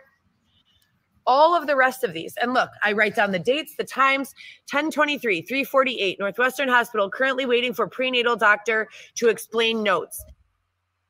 Your notes don't mean anything because you could write whatever the fuck you feel like writing. That's not going to be proof of anything. Louisiana, a 2-bedroom is only $580. What? Really? Really? I'm actually tempted. What the fuck? So then the 2 doctors who saw me and evaluated me and clearly could see there was no psych issue at all, they had a question as to why the doctor from Prentice ordered a psych consult. And they asked us, Xavier, did those doctors say that that woman was unjustified in ordering the psych consult and that it seemed like she had a nefarious agenda? And did they not ask us to sit down on a stretcher and wait while they went to retrieve her so they could, quote, close the loop on why she was leaving those notes in my medical record? I mean, it just sounds like they wanted to clarify why they did it. And I'm assuming that when they did reach out to her, she's like, yeah, because she's fucking crazy for these reasons. And you just want Xavier as a witness because you think it's going to help you or something. Okay, so now I have 2 doctors as witnesses who can confirm that there is no psych issue, that there are nefarious doctors noting in my legal medical record false statements as to my psychiatric health. I want to fucking press charges against all of these people. I don't think you can. Look at this face. Oh, she's revving up. She's gonna get crazy, guys. Are you guys ready? That is crazy though. $2,600 for a 1-bedroom. I'm paying like $1,575 for a 2-bedroom right now. So yeah, no, that 580, like I said, even 700, bro. If I 700, sign me up. I'm there. What are you waiting for? What more do I need to do? What more can I do? I'm about to give birth in 3 months. You can't bring a baby to a tent. I need newborn clothes. I need blankets, bottles. I need time to buy those things. Christmas is in 2 months. I've never missed a Christmas or a birthday for any of my children. I am going to press X to that on that one. What am I going to do? I could barely walk around now. We can't leave our belongings anywhere. We're being denied our right to storage, even with payment. What the fuck am I supposed to do? And none of you have an answer. But you keep on allowing the unknown and restricted calls to come through on my Google Voice account and call me a fat lying bitch. I don't think she realizes who she's talking to. Like, who is this video for, Heather? Because you're talking to the people. She's like, you're making this happen. You're making that happen. This is an audience on YouTube. You uploaded this to YouTube, Heather. The audience on YouTube is not the people that are restricting your Google Voice calls to only receive harassing messages or whatever. And Nigger. I'm clearly not even black, but okay, racist. I'm clearly not even black, so why would you be racist to me? What are you talking about, Heather? What are you even talking about right now? What the fuck? Yeah, what? Like, and this is not 1 or 2 calls. These people have been doing this for going on 4 years. 4 years. How many online police reports and in-person police reports must be filed? And police just keep telling me all we can advise you to do is to just keep documenting it. Well, you know what? No one pays. Document it better is what I'd imagine them saying. You know how, like, right now you're just writing a big long book and you don't have any actual evidence of any of these things happening, even though you have like multiple phones because you keep selling them at the, what is that? The recycle your phone thing. You should have some better evidence. Pays me to just keep documenting it. And I'm pretty sure if I have to run for my life because I'm being stalked and followed, that there's a fucking problem here. A problem that entitles me to assistance from law enforcement. None of these resources work. We've called them all numerous times. They're not real. I don't know what you people want from me. I'm about to have a baby. My children are growing. My youngest is 10. She was 6 when all of this began. My oldest is 17. She was 13 when all of this began. She's going to graduate this year. My son started high school. My oldest got her period. My youngest. Well, I don't need to know all this. It's almost over, though, guys. This is going to be 1 more minute. And then I don't know. There is another one she did today. She did a live stream today. But, like, we could just save that for Friday. I don't know how many more of these fucking live streams she's going to do. She does a lot. You know what? We could just do it. I mean, like, I'm not tired or anything. I ate right before this. And if you guys are bumping, I'll bump with what the fuck that means. But she did do another live from today. If you guys want to watch that when she finishes up here, let me know in chat. Started regular all-day classes. They need their mother. You know, 4 birthdays of theirs have passed, but their mother has only been able to pass by and drop off a birthday gift. That's unacceptable.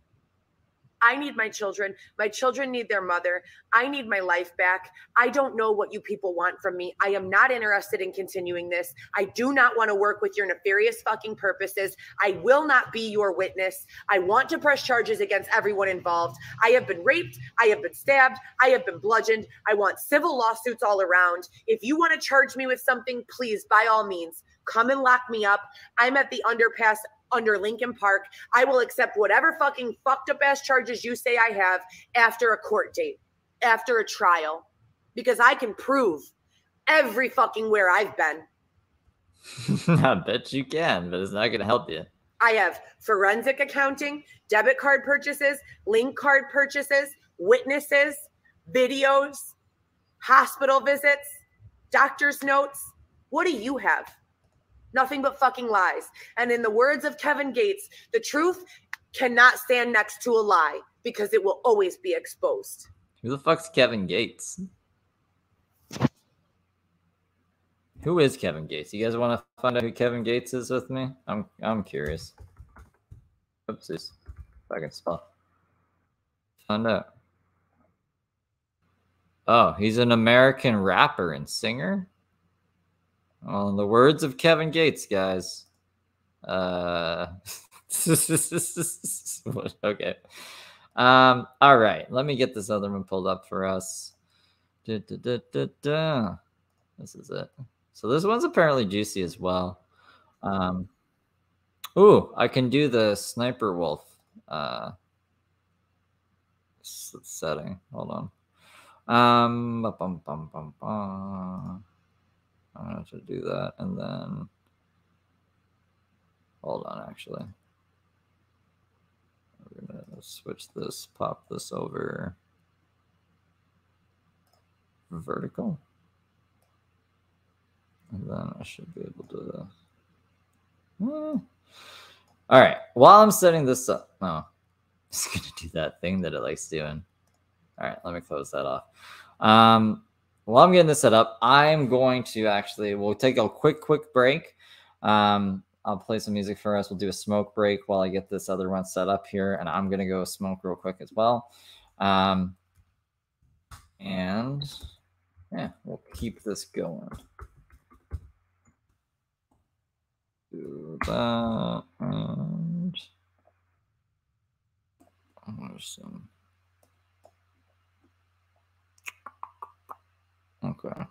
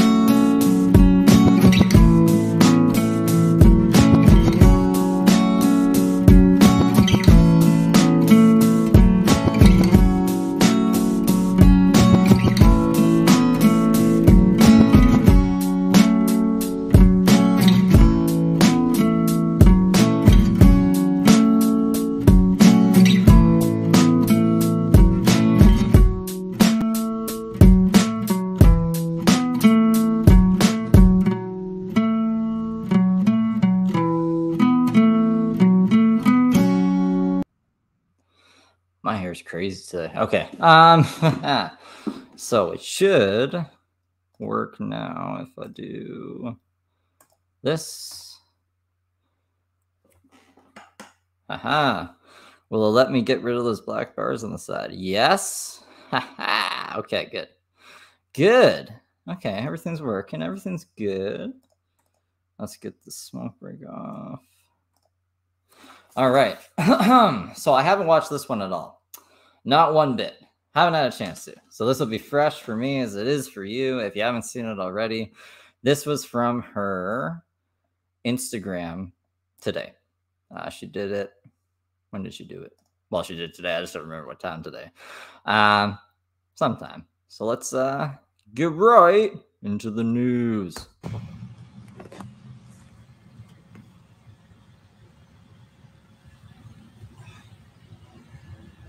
What's up, you guys? Where can you find what skill? Why is this not working now? Oh, okay, now it is. Where can you find what? My pumpkin's out. Uh-oh. Wait, are they both out? They're both out. All right, let me fix that. Yeah. So we are now heading into our I want to have time to fix pregnancy. It's just one baby this time. For those of you who have been with me for this entire crazy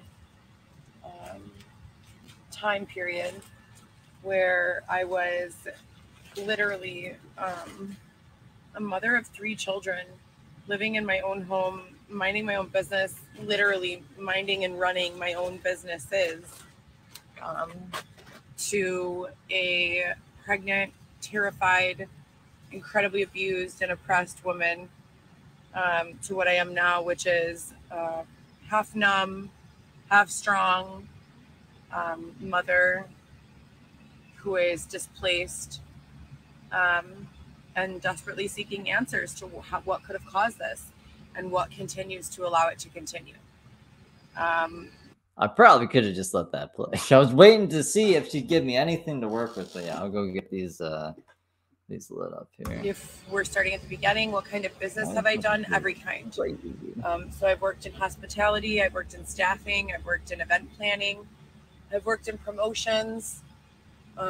My longest W-2 type of job was in the hospital system, working with Northwestern Hospital, St. Alexium Brothers and affiliates. Affiliates of Northwestern. Northwestern started out in private practice as Chicago Lakeshore Medical Associates, which was an independent physician's office of about anywhere from 20 to 40 physicians at any given time, at the 676 building, the St. Clair, 676 North St. Clair Arcus Pavilion. And I was there for approximately 5 years before they got purchased by NMFF, Northwestern Medical Faculty Foundation. And then ultimately, I believe they got purchased by Northwestern Medical Physicians Group or Northwestern Physicians Group. And Northwestern basically took over. They acquired or purchased the independent physicians' offices in the area, and really kind of just took over that space. After leaving the medical field, I went into sales and marketing. In the optical field, I was there for a short time, 6 months to a year, while also working out obsessively, prepping to compete on PC with a personal trainer and a prep coach. My trainer was Manny of Export, and my prep coach was Christian McCoy, who would travel around training people in various states and places. I saw myself go from 70 pounds of like soft fat to like under 20% body fat in about 6 months, I'd say, which is dramatic, but you have to be super committed and dedicated to that. So my schedule looked something like I would wake up my 3 children, or my oldest, tell her that I was going to the gym, that she had 1 more hour to sleep. All right, so she was just going on about medical nonsense. The candles in the pumpkins are lit now. And okay, I'm good. Everything's like, I'm really off my game today, guys. I'm sorry. It took me forever to get everything set up. I didn't prep for the James thing. My shit's going out, but we're good now. And now she's going on about her kids, like getting her kids up and ready for school that she doesn't do. For an hour and a half to sleep.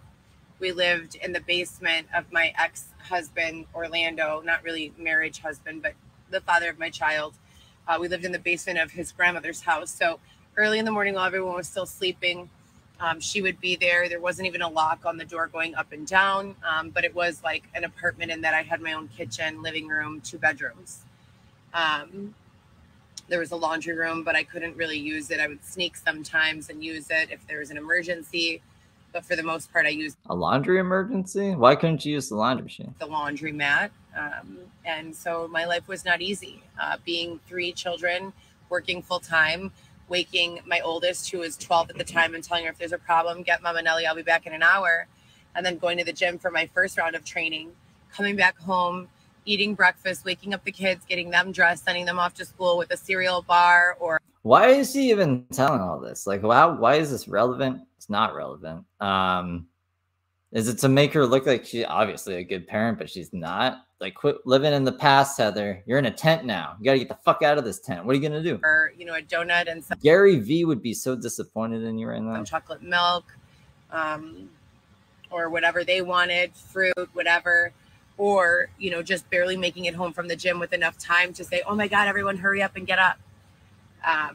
They went off to school. I went back to the gym for my cardio session, and did religiously, like it was my job, 45 minutes on the stairs in a zone 2, which for me was a level 5 or 6, because I was coached into believing that keeping your heart rate into a zone 2 is optimal for burning fat while also building muscle. I don't know what these zones are. What's zone 2? What's zone 5? She said zone 5 before, right? I would drink BCAAs and protein. I would eat 5 very, very specific meals each day.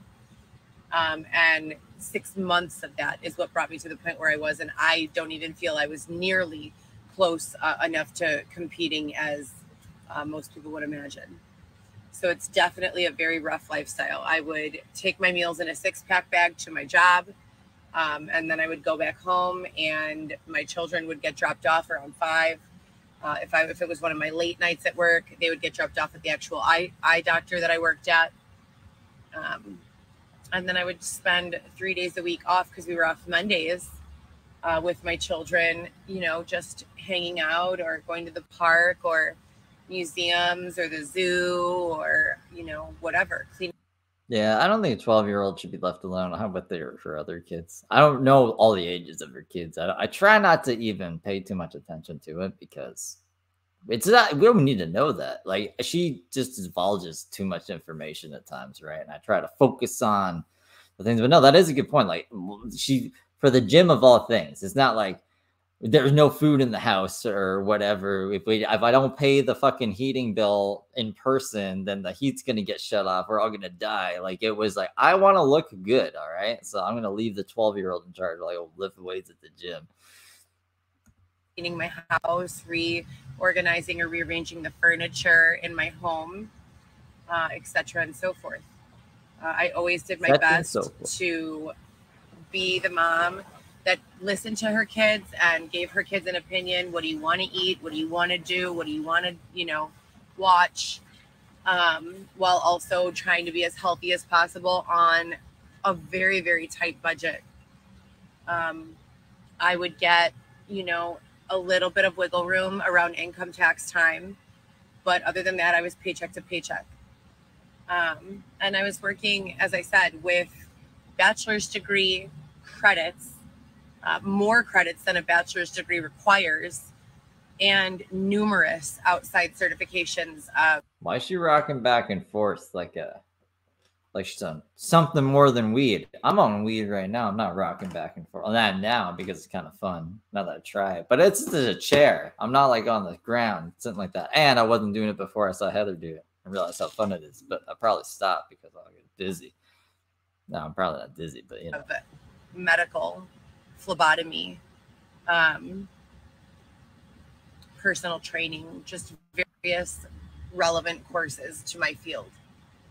I went back to school after attending 2 community colleges and transferred to AIU, American Intercontinental University, with 3 small children. Transferred my major from nursing due to not being able to go to in-school clinicals or on-campus clinicals, which means that you work for free and work a full-time job while supporting 3 small children. So I worked as much as I possibly could while also doing homework and being a present, available mother for my children. With my 3rd pregnancy, Alexis, so I have Viviana as my oldest, Lewis is the middle, and Alexis is the baby. She's 10, the oldest is 17, and my son is 15. Yeah, it's just something I didn't see her do before. I don't remember her rocking back and forth usually. What are you doing, computer? My computer's being mean. I almost died. I had Alexis, and I noticed immediately after I gave birth to her, she was an induction because she was 2 weeks late, and I was on a Pitocin drip. And I had read a lot about some of the potential downfalls of using Pitocin to induce pregnancy. One of them was an increased possibility for placental abruption. And as soon as I gave birth to her, I knew I had a placental abruption. I looked at my doctor out of Elmhurst Hospital, Dr. Martinez, and I said to him, that's an abrupted placenta. And he was like, no, everything's fine. And I'm like, I look at Orlando and I look at him and I look at the placenta. I'm like, are you sure? Because I have 2 other children and the placenta doesn't look like that. You know, the placenta comes out intact. It almost looks like how they teach you a kidney looks, you know? Why do we need to listen to her describe this? Like, I don't know. I don't even know if what she's saying is true, but god dang. And it's like enclosed in this kind of like tissue. So I knew mine was in pieces all over it and ruptured. And I knew that there was an increased amount of danger because when you retain placental fluid, you need to have a surgery to remove it. If you don't, your body begins to, as it deteriorates and dies inside of you, your body begins to attack it as a foreign substance in your body. And how does our body empty itself of foreign substances? An increase in mucus, an increase in saliva, an increase in blood, bleeding, etc. and so forth. Our body fluids etc. and so forth. I don't know if these are true facts or not. I'm not a doctor. Increase so that we can void whatever it is that our body is rejecting.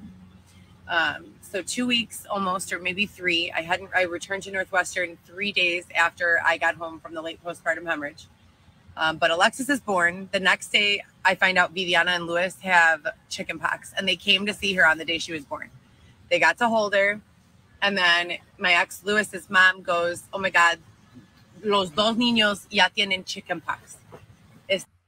I'm assuming that someone has chickenpox.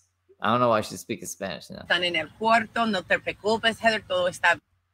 I don't speak this language. It is Spanish, right? Why is she speaking Spanish to us now? Bien, tú tienes que, to rest. You just had a baby. So Can someone tell me what the fuck she just said? I know you're worried, but just don't worry. Everything's going to be okay. We're going to take care of them. That was my mother-in-law, Consuelo. And my mother-in-law and father-in-law were always very hands-on with the children, and the fact that I had no car and I lived in Chicago, and they would drive without complaining every single day to pick them up and take them to school for me and then drop them back off to me. So I never, ever, ever tripped out on my ex, Lewis, their father, to do more because, as I said before, people can only do what they can do. And Lewis has circumstances and situational circumstances that have not allowed him to get a job that pays him much more than minimum wage. So if he can support my children when they're there with him and his parents, whether they help or not, it's none of my business. But if they can support them while they're over there, I have no right to complain about it or take him to court or do anything like that because I'm supporting them when they're with me. Why would I ask him to continue supporting them, when he can barely do it? If he's living in abundance, it's a different story. I don't know. I got kind of lost at first. I was reading your guys' comments. But James, there's going to be a James stream tomorrow, a spooky James stream, where he went on a haunted hotel tour and he wigged himself out. And it was very scary. It was supposed to be tonight, but this is easier to prep. So, but yeah, tomorrow, and then there's going to be the Halloween costume contest. You should, I think I put the link in the description of this. You should check that out. If you see your wife struggling, or the mother of your child struggling, and you're living in abundance, then you absolutely, need to pay more money. But that wasn't the case for me. So I'm working full time. I have these children who I love so much. I'm full time in school, and I realized that I cannot get a nursing I don't think Heather pays child support. No, probably not. degree unless I'm able to complete clinicals. So I transferred my major to new business development and healthcare administration, law and ethics. I graduated a course called First Institute, which was solely focused on billing, coding, and morals and ethics. It was a 9-month program dedicated to 3 individual trimesters, 3 months with coding, 3 months with billing, 3 months with medical law and ethics. On top of that, you add in the 4 years of community college and then university, all with healthcare administrative majors. That puts me in a pretty good... She didn't finish any of those. I pressed the wrong button. Spacebar does that. When I'm over here, it just puts up the last thing. That's interesting. I'm learning, guys. No, I forget what I was going to say. Oh, you didn't finish any of these. She doesn't have any degrees. So she's just listing off for what? The million certificates? That made my brain itch a bit when she did that one. That was crazy. Spot to be able to get shit done at Northwestern, or for any, medical conglomerate. At Northwestern, I was hired 1 week prior to the merger of Medicare, or maybe not merger, but to Medicare or the government becoming contractually involved in monitoring electronic medical records. What do I mean by that? Prior to the day that I started, there were very few doctors who had made the switch over to EMR, electronic medical record. Most people in their offices were running standard paper charts, which you can get chart notes anywhere. They're very basic. They ask patient vitals are at the top, patient demographics are above that, and then the problem list. And it's like, you triage the patient: head, ear, eyes, nose, throat. Review of systems is what that's called. Chief complaint, progress. I think it's progress. Surgical history, past medical history, and they're all abbreviated, usually HX for history. What else? What else would there be? Medications, problem list, review of systems, vitals, whatever. So all of the same thing that was on the paper, it was being now monitored by the government and needed to go into a computer system. There were numerous computer systems on the market, and doctors had a little bit of freedom in choosing which one they wanted to go with. But when you work with Northwestern, you have zero control at all over your practice. And that's any single medical facility. Once you become a doctor. Is impromptu a word? It is a word, right? Am I making up words in my brain? I swear to God, it was a word. You are for one of those facilities, you don't get to say, well, I don't like this EMR, let's switch. You could say it, but they're probably not going to listen. They have their administration. No, probably not. You're right. So once it becomes this like business thing where the owner is no longer concerned for business and bedside manner, but business is business and bedside manner is bedside manner, it's very tricky. It's very, very tricky. So the doctors get Athena is what they ended up going with, but we still had Epic access. If you know anything, if you're from the medical kind of industry, you understand what I'm talking about. Epic is an inpatient program. That's how I was spelling it.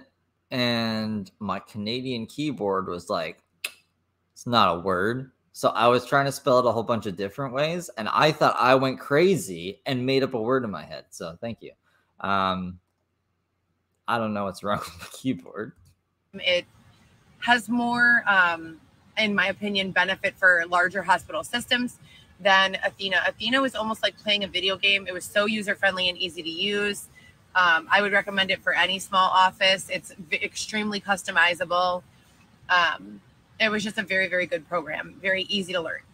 So I get hired at Northwestern to work with one doctor. and she was an endocrinologist, or is an endocrinologist. Really cool lady, not too much older than me, by the book, but not uptight.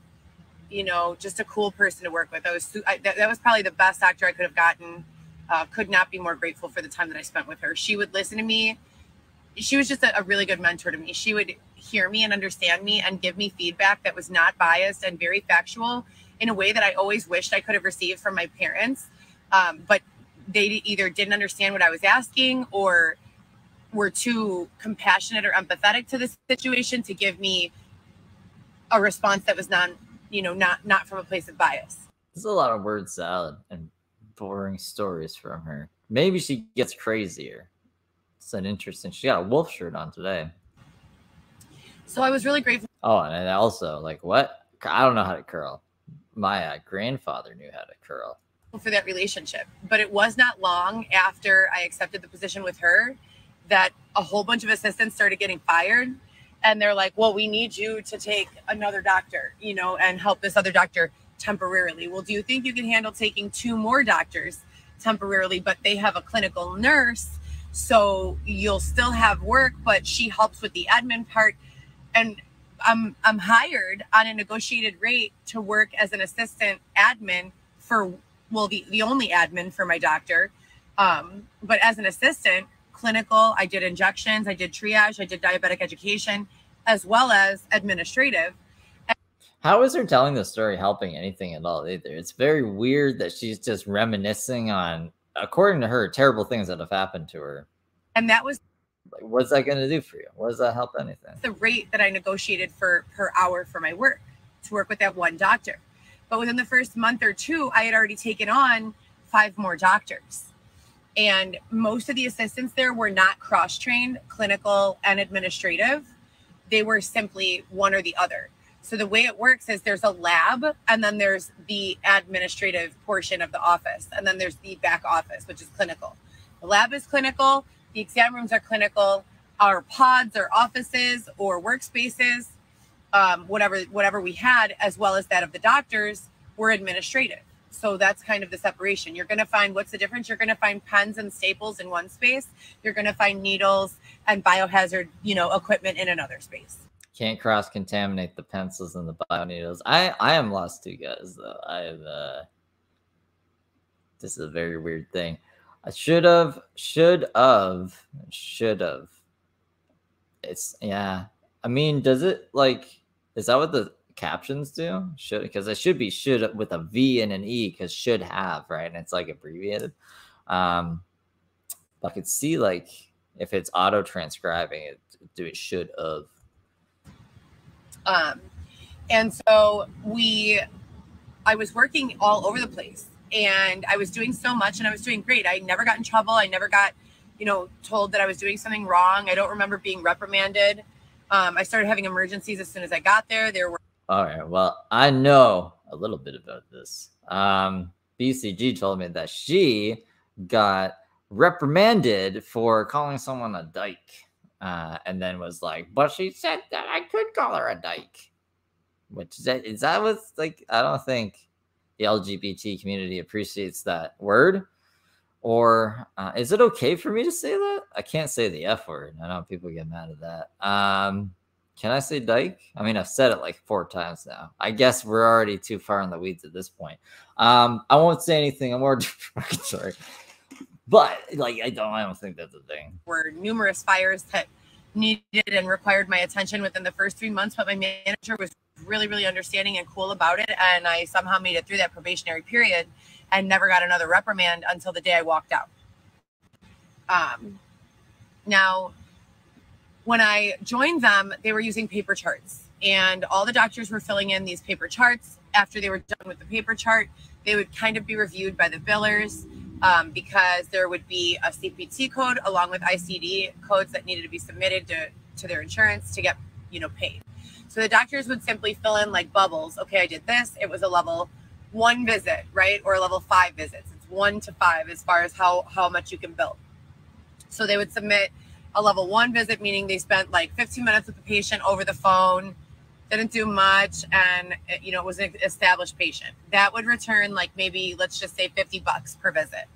But if you have a new patient and I'm kind of glad we're getting through this now, because like it would have been very confusing on Friday, and like it would have been a lull in this. You know what I'm saying? Because I got other stuff. We got the stories. I'm sure she'll go live again before Friday. Halloween's gonna happen, and like the attention's not gonna be all about Heather, and she's gonna get all upsetty spaghetti and be like, something bad's happening to me. That's my prediction, anyways. So I'm sure we're gonna have more stuff, and if not, then we can learn more about her past and all like this Eric shit, and I don't know, anything else. Maybe we'll see if Aunt Stacy wants to talk to us or something if she doesn't end up posting the rest of this week. But this stream, it's nothing special. At least nothing that I've seen yet. Well, how far in are we? Let's check.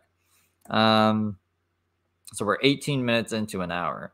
So we got 2/3 left for her to pull out some crazy. Let's see what she's got. Coded at a level 5 visit, meaning you spent up to 45 minutes with the patient, or your staff spent that much time with the patient. Spring stuff, missed you. How are you? How we good doing? There's going to be James Soroka's turn tomorrow. You should do that Halloween costume contest, Spring, so you could win a prize. It's in the link, the description of this video. As well as they have lab work, as well as this is going to require you to review, you know, how comprehensive the appointment was, as well as they're new rather than established, you'll get paid higher. So the insurance portion and the coding portion is very, very important, because we need to code it appropriately to get enough money back to compensate all of the staff in the office, the doctors, the billers and coders, the front office staff, etc., and so forth. So I would never really see the charts during those periods. The charts would go, I would pull the charts, I would identify, you know, not much from the information. I would kind of just look over anything that the doctor might need, like a new incoming test result from the last time they saw the patient, and then just put the charts in the doctor's office with a copy of their schedule. Well, literally within the first month, they're like, Medicare passes all this regulation, and they're like, look, we're not paying you guys shit unless you have electronic medical records. And in addition to that, if you don't, they straight stood on everyone's neck, the government. They're like, if you don't get these electronic medical records, not only are we not paying you shit, we're going to fine your entire practice. One fine for every single doctor that you have. I'm putting a face mask on. Sorry, guys. I mean, that's more interesting than what you're saying, because it's like, you're just like, gobbledygook, blah, blah, blah. So all of a sudden, the administration is faced, and the doctors, with this tremendous amount of pressure to take every single chart. No, I don't have one doctor anymore. I have 5. And to why should have 5 doctors? Extract the information that we need from the paper chart into the electronic medical record. On top of doing so, we have to learn a completely new software, Athena. On top of that, I was only with them for a month, so I was a baby. I had no idea about Epic. I had just started training on Epic, and I was brand new out of school. None of this means anything to anybody unless they've actually been in this exact same situation. So it's just like, why even get into this much detail? Imagine if I got on here, I started naming off things you guys don't know anything about. Like, oh, I went on Spark and everything was crazy, and then I couldn't get what I did. You know what I mean? Like, what? Right? So I have 3 children at home. I'm in school full time. I'm at work while Northwestern is implementing electronic medical records, transferring all the patients for 5 doctors' caseloads, full-time, very busy doctors. I see, almost done. I had to use CGI to put in the fucking internet order. Into electronic medical records. Somehow I manage, right? I'm still paying rent. I'm still doing everything. Can you stop spraying that at me? It's really hot. No, that. What is he spraying at her that's hot? He's spraying hot water, hot air? Spray it like a little bit that way, or aim it, or whatever. Thank you. What is it? Is he doing drugs at her? No, keep it on. I need it on. I think it's the hair dryer. It must be the hair dryer because it's cold outside. Like there can't be anything. I just didn't. Maybe my brain has started tuning out the hair dryer. But just put it on over there, on the cool one, please. Thank you. So I was very ambitious back then. How about you just don't have the hair dryer on? Like I truly felt like there was nothing I could not accomplish. Like I felt like I got this. Like without a problem, I've got it. And within a month of taking on all those doctors, I was immediately telling management, like, look, this cannot be a permanent thing because I do have it, right? I'm doing it, but it's exhausting me and draining me. And I'm young and intelligent and I can barely keep up. So long story short, I ended up staying with all of those doctors and only getting more doctors. They never once took a single doctor away from me. Wait, you used to be homeless? Oh, wait, hold on, Kenny. I got to read your first comment. I thought you were about to say used to be homeless for a living. Like you're whatever Heather is doing. So Medicaid doesn't pay. Hold on. It's making me like click over here to click over here. So then I'm getting mixed up. Silly computer. Tricks are for not me. Medicaid doesn't pay you for shit either way before EMR. They're basically paying 30 to 40 cents per dollar. I'm glad you're keeping up with what she's talking about. When I don't understand what she means, like if it's not general crazy talk, because I can speak a little crazy, but I can't speak like I don't know any of this system shit and Epic and fucking what was the other thing she said? I don't even remember the things because I'm just like that's deleted in my brain once it goes in. Not one. Like I said, I got more and more doctors no matter what I did or said. And it became my job to basically teach myself how to be a doctor. And I did so by reviewing every single note that some of the most intelligent doctors I've ever met have left. Doctors, you know, who have written things and seen patients for 30, 40 years. And who know the teachings of medicine from Harvard and Yale and all of these Ivy League schools. Springs, there's going to be a James Soroka stream tomorrow, and I'm trying to set up something with the Paris, like the paradrama people. But every time I go into like Ricky's, I pretty much just go into Ricky's. I don't really go into Don Lod's. I'm like, I can't really do anything with any of it. Like, I don't know. I just like, guys, you got to go in there and make something interesting, and then I can put it on here, and then we can like do something special. But lately, it's just been kind of from Yeti was being interesting for a bit, but then I don't know where he's at. 40, 50 years ago, you know, and then doctors as new as the doctor that I worked with, my main doctor, who was fresh out of school as a doctor, and I was her first. Her first practice was there with me.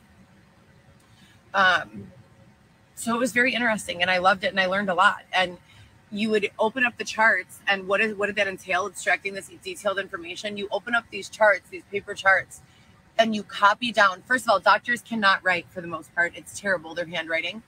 So I'll agree with her there. I've seen like it's like a line, and I'm like, what is this supposed to say? Like penicillin. Where the fuck did you get that? So I'm not gonna falter on that. When you're right, you're right. So you first have to figure out how to learn and decode. Once you learn your doctor, you know, and it's like second nature, but you have to decode this writing, and then you have to go through and manually enter every problem this person has ever been diagnosed with by code, by CPD or ICD-9 code. So if they had surgery, it'll be a procedural code, and if they have a diagnosis, it'll be an ICD-9 or an Why are you just reminiscing about this? ICD, whatever the year is now. Kenny, you got to fact check this for us. Make sure she's telling the truth, okay? And if she is lying, we got to speculate on why she's lying. I don't like this hoodie, by the way. Look at the fucking, look how long these things are on this. What is that? Who designed this hoodie? New York designed this hoodie, and they're usually not crazy, but they were crazy when they designed this hoodie. That shows how old I was when I started my medical office training, doesn't it? But yeah, you know, it never really changes much. It just about the hoodie, up a little. Exactly. But yeah. At the end of the day, I worked a lot and I learned a lot, but I put a lot into that job and still remained, you know, a good, interactive, attentive mother, you know, and wife and woman. But nothing was handed to me. I went from having nowhere to live or living with my ex's parents to getting my own apartment. That guy paid for her apartment and everything, though, right? Eric put up for her apartment, co-signed on one of the cars, the Honda Civic, I guess. And then people are in her stuff left, right, and center. She gets donations for the sponsors or whatever, right? Nothing that's ever handed to you. To getting a better apartment, to a better apartment, to a better apartment, to a better apartment and situation, even though the apartment was a little smaller. But I was single when I got the smaller apartment, and I needed the support from the family of my ex to a 5-bedroom house, you know, and I thought once I got that house that my life was settled. Like I thought, I have my new career path. I'm out of the medical field. I had been working in entertainment for quite some time. And when I say entertainment, I combine everything. Entertainment, like creative. Okay. We got the first part. We got the creative part of entertainment. Sales, marketing, staffing. This is just an odd list of things. Curating events, staffing those events, and business. And what's an example of that? Okay, well, staffing things like trade shows. You get a budget for a trade show. Okay. How do we go from medical to trade shows? Is that something you do in the medical thing? Is like go to do trade shows with the new medical equipment? Okay, this is how much I'll pay you per person. And this is coming from my vendor. So I get a client saying, okay, Heather. We should have titled this like learning things with Heather Gillespie. Don't take any of this advice, by the way. I don't think it's probably good advice, or else, unless you want to live in a tent in Chicago. If you want that to be your life, then follow Heather's advice. I want you to put together a team and work an event. And I say, okay, great. This is my budget per person. This is what I can pay each person. This is what I can pay you. This is how much, budget there is for this day and this day. On this day, we only want this many people. And they give you the schematics of what they're looking for. Now you have to go through your private Rolodex of connections, find people who want to work these jobs, adjust how much you're willing to pay them, see if there's any room to wiggle, because if you hire someone brand new with no experience and you take on more responsibility, I feel like this is how Dylan pitched his job to her with the fucking selling the renewable energy or whatever. And I know where you're coming from, Danielle. I mean, but like, this is the thing though, right? She had a bunch of sugar daddies. All she had to do was like be an indoor cat. But she was like, I'm an outdoor cat. I'm crazy. And then she fucking like wrote all over the walls and did drugs and taped over the vents and was like a literal insane person. And it's like, sometimes like, you can't have a tiger in your house, right? It's just going to fuck shit up. You can't have like a hippopotamus like rolling around in your house. So like if Heather was an indoor cat, it'd be, I guess, different. It's too bad she can't be. I mean, like, I just don't think it's in her DNA. You can afford to pay yourself $2 more an hour or even hire, a second or third person. You have to be business savvy to understand how to make the money work for you and how to manipulate the budget in a way that makes the job easier and better. You don't just want easier, you want easier and better. You want a better return. You want to get the job done in a way that is better, right? So I was doing that for a while. I loved it. Every single job I've done after leaving the medical field, I've absolutely loved. And to be honest with you, in the medical field, if there was not so much pressure from if I just had the one doctor, I would have loved it. But at the same time, you can't be burnt out and then keep going for years and expect to have the same enthusiasm, bedside manner, etc., and so forth. There has to be a point in time where you identify that you're being overworked, and then you are able to fix that situation. And for me, the only way I was able to was after literally complaining to HR for like a year, asking for raises. Like literally, I'd be in HR's office every other week. Like, this is awful. I cannot take it anymore. I need more money. I need more money. Was that the only complaint? I need more money. Nothing actually bad's happening to me in work where I would need to consult with HR about, like, I don't know, sexual harassment or something like that. I just need more money. HR, give me more money, please.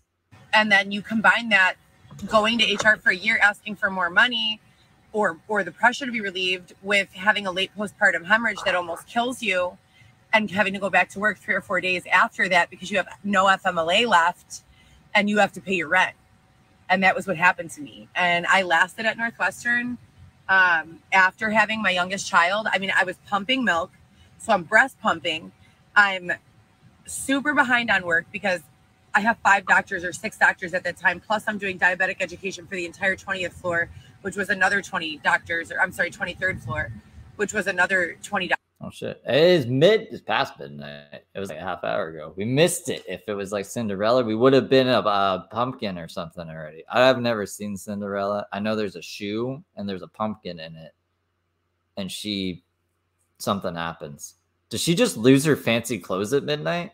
She doesn't turn into a pumpkin, right? That doesn't make sense. Something else turns into a pumpkin? I don't know. Anyways, yes, happy Halloween. It's now past midnight and it's Halloween. So it's not Devil's Night anymore. Woo! Doctors or so. And again, I love each task individually, but the accumulation of all of it together as only one person, it was just, what do you have left when you go home at the end of the day for your family, for your children? That was the measure that ultimately gave me the push I needed, because I was terrified to lose that job. You have no idea. I would tell my dad, like, Dad, every day I would call him crying at lunch and tell him, Dad, if I tell them I can't handle this work, they're going to give this job to someone else, and I need this job. You know, this is all I have. And I just felt so pressured to just show up in every way for everyone. I think she was just like an admin. Like, she was at the front desk. I don't think she was either. I don't think she was a registered a registered nurse, or I don't know what that word is, Kenny. I'm sorry. Things usually don't add up with Heather, though. So I have been doing since I was 14 years old, but who shows up when I need them? Really? Like, let's look at it. Let's analyze it. To this day, where am I right now, and who has shown up for me? You know? And so needless to say, there was a situation that ended up occurring. It was also one of gay rights, or gay, back in this period of time where lesbian, babe, what's the acronym? LGBTQ. Tell me one more time. LGBTQ movement was like going super crazy. Well, what I think, like, there's a couple extra letters though. Whatever happens when you pay attention to something like that is that lawyers and like class action lawsuit shit, that gets really hot. They start seeing, oh, okay, well, we're gonna make a big lot of publicity about this shit, and then all these lawyers start peeping out of the woodworks, and before you know it, it goes from a movement that's morally based to one that is so corrupt and money driven. So I got put in charge. We got a new endocrinologist at the practice. We already had 4, but we got a new one, and I don't know what that is. What I mean, I guess this doesn't have to relate to her pregnancy or anything like that. It's just her work experience at the hospital. That's not an experience. I got put in charge of hiring his assistant, or interviewing his assistant, which I appreciated because it was my first time ever doing a formal interview, and I really wanted that experience. So I was super grateful for that. I didn't feel like that was being overworked. I felt like I was truly the best person for the job, because even our administration, as I said, it was so far separated from the clinical that they could not anticipate the needs of an endocrinologist. What the fuck does an office manager know about, endocrinology? Not a fucking thing. And what do they know about the workflow? Nothing, So I felt honored, almost like very grateful to be a part of that process. I knew what we needed in a candidate, and I also knew that hiring a candidate who could do what I was doing was going to help me out a lot, and relieve a lot of that pressure. So I interviewed this girl. I think I interviewed like 5 people in total. The last one I interviewed, she's a lesbian, and she has a super lesbian haircut. And she walks in and tells me, and she's from an Ivy League college. I believe she was studying rocket science, and I'm not even kidding. And she tells me that she tells her name, and she says, if there's more than one, and then... Did she say she was studying rocket science? Like Susie the Dyke was studying rocket science. Is that what she said? Her name. I don't want to say her name on here. I don't want to bust her out. But if there's more than one, let's just call her Susie. If there's more than one Susie, you can call me Susie with the dykey haircut. And I just burst out laughing. And she was very, very forwardly a lesbian, and she kind of dressed super dykey. But I just thought it was so funny because the climate and the political climate around this, say it again, babe. LGBTQ was so, like, can't even breathe, so elevated, so publicized, so much in the media, that she would walk in and say something like that. And I was like, I have to know this lady better. Like, I wasn't attracted to her or anything. Just I wanted her on my team.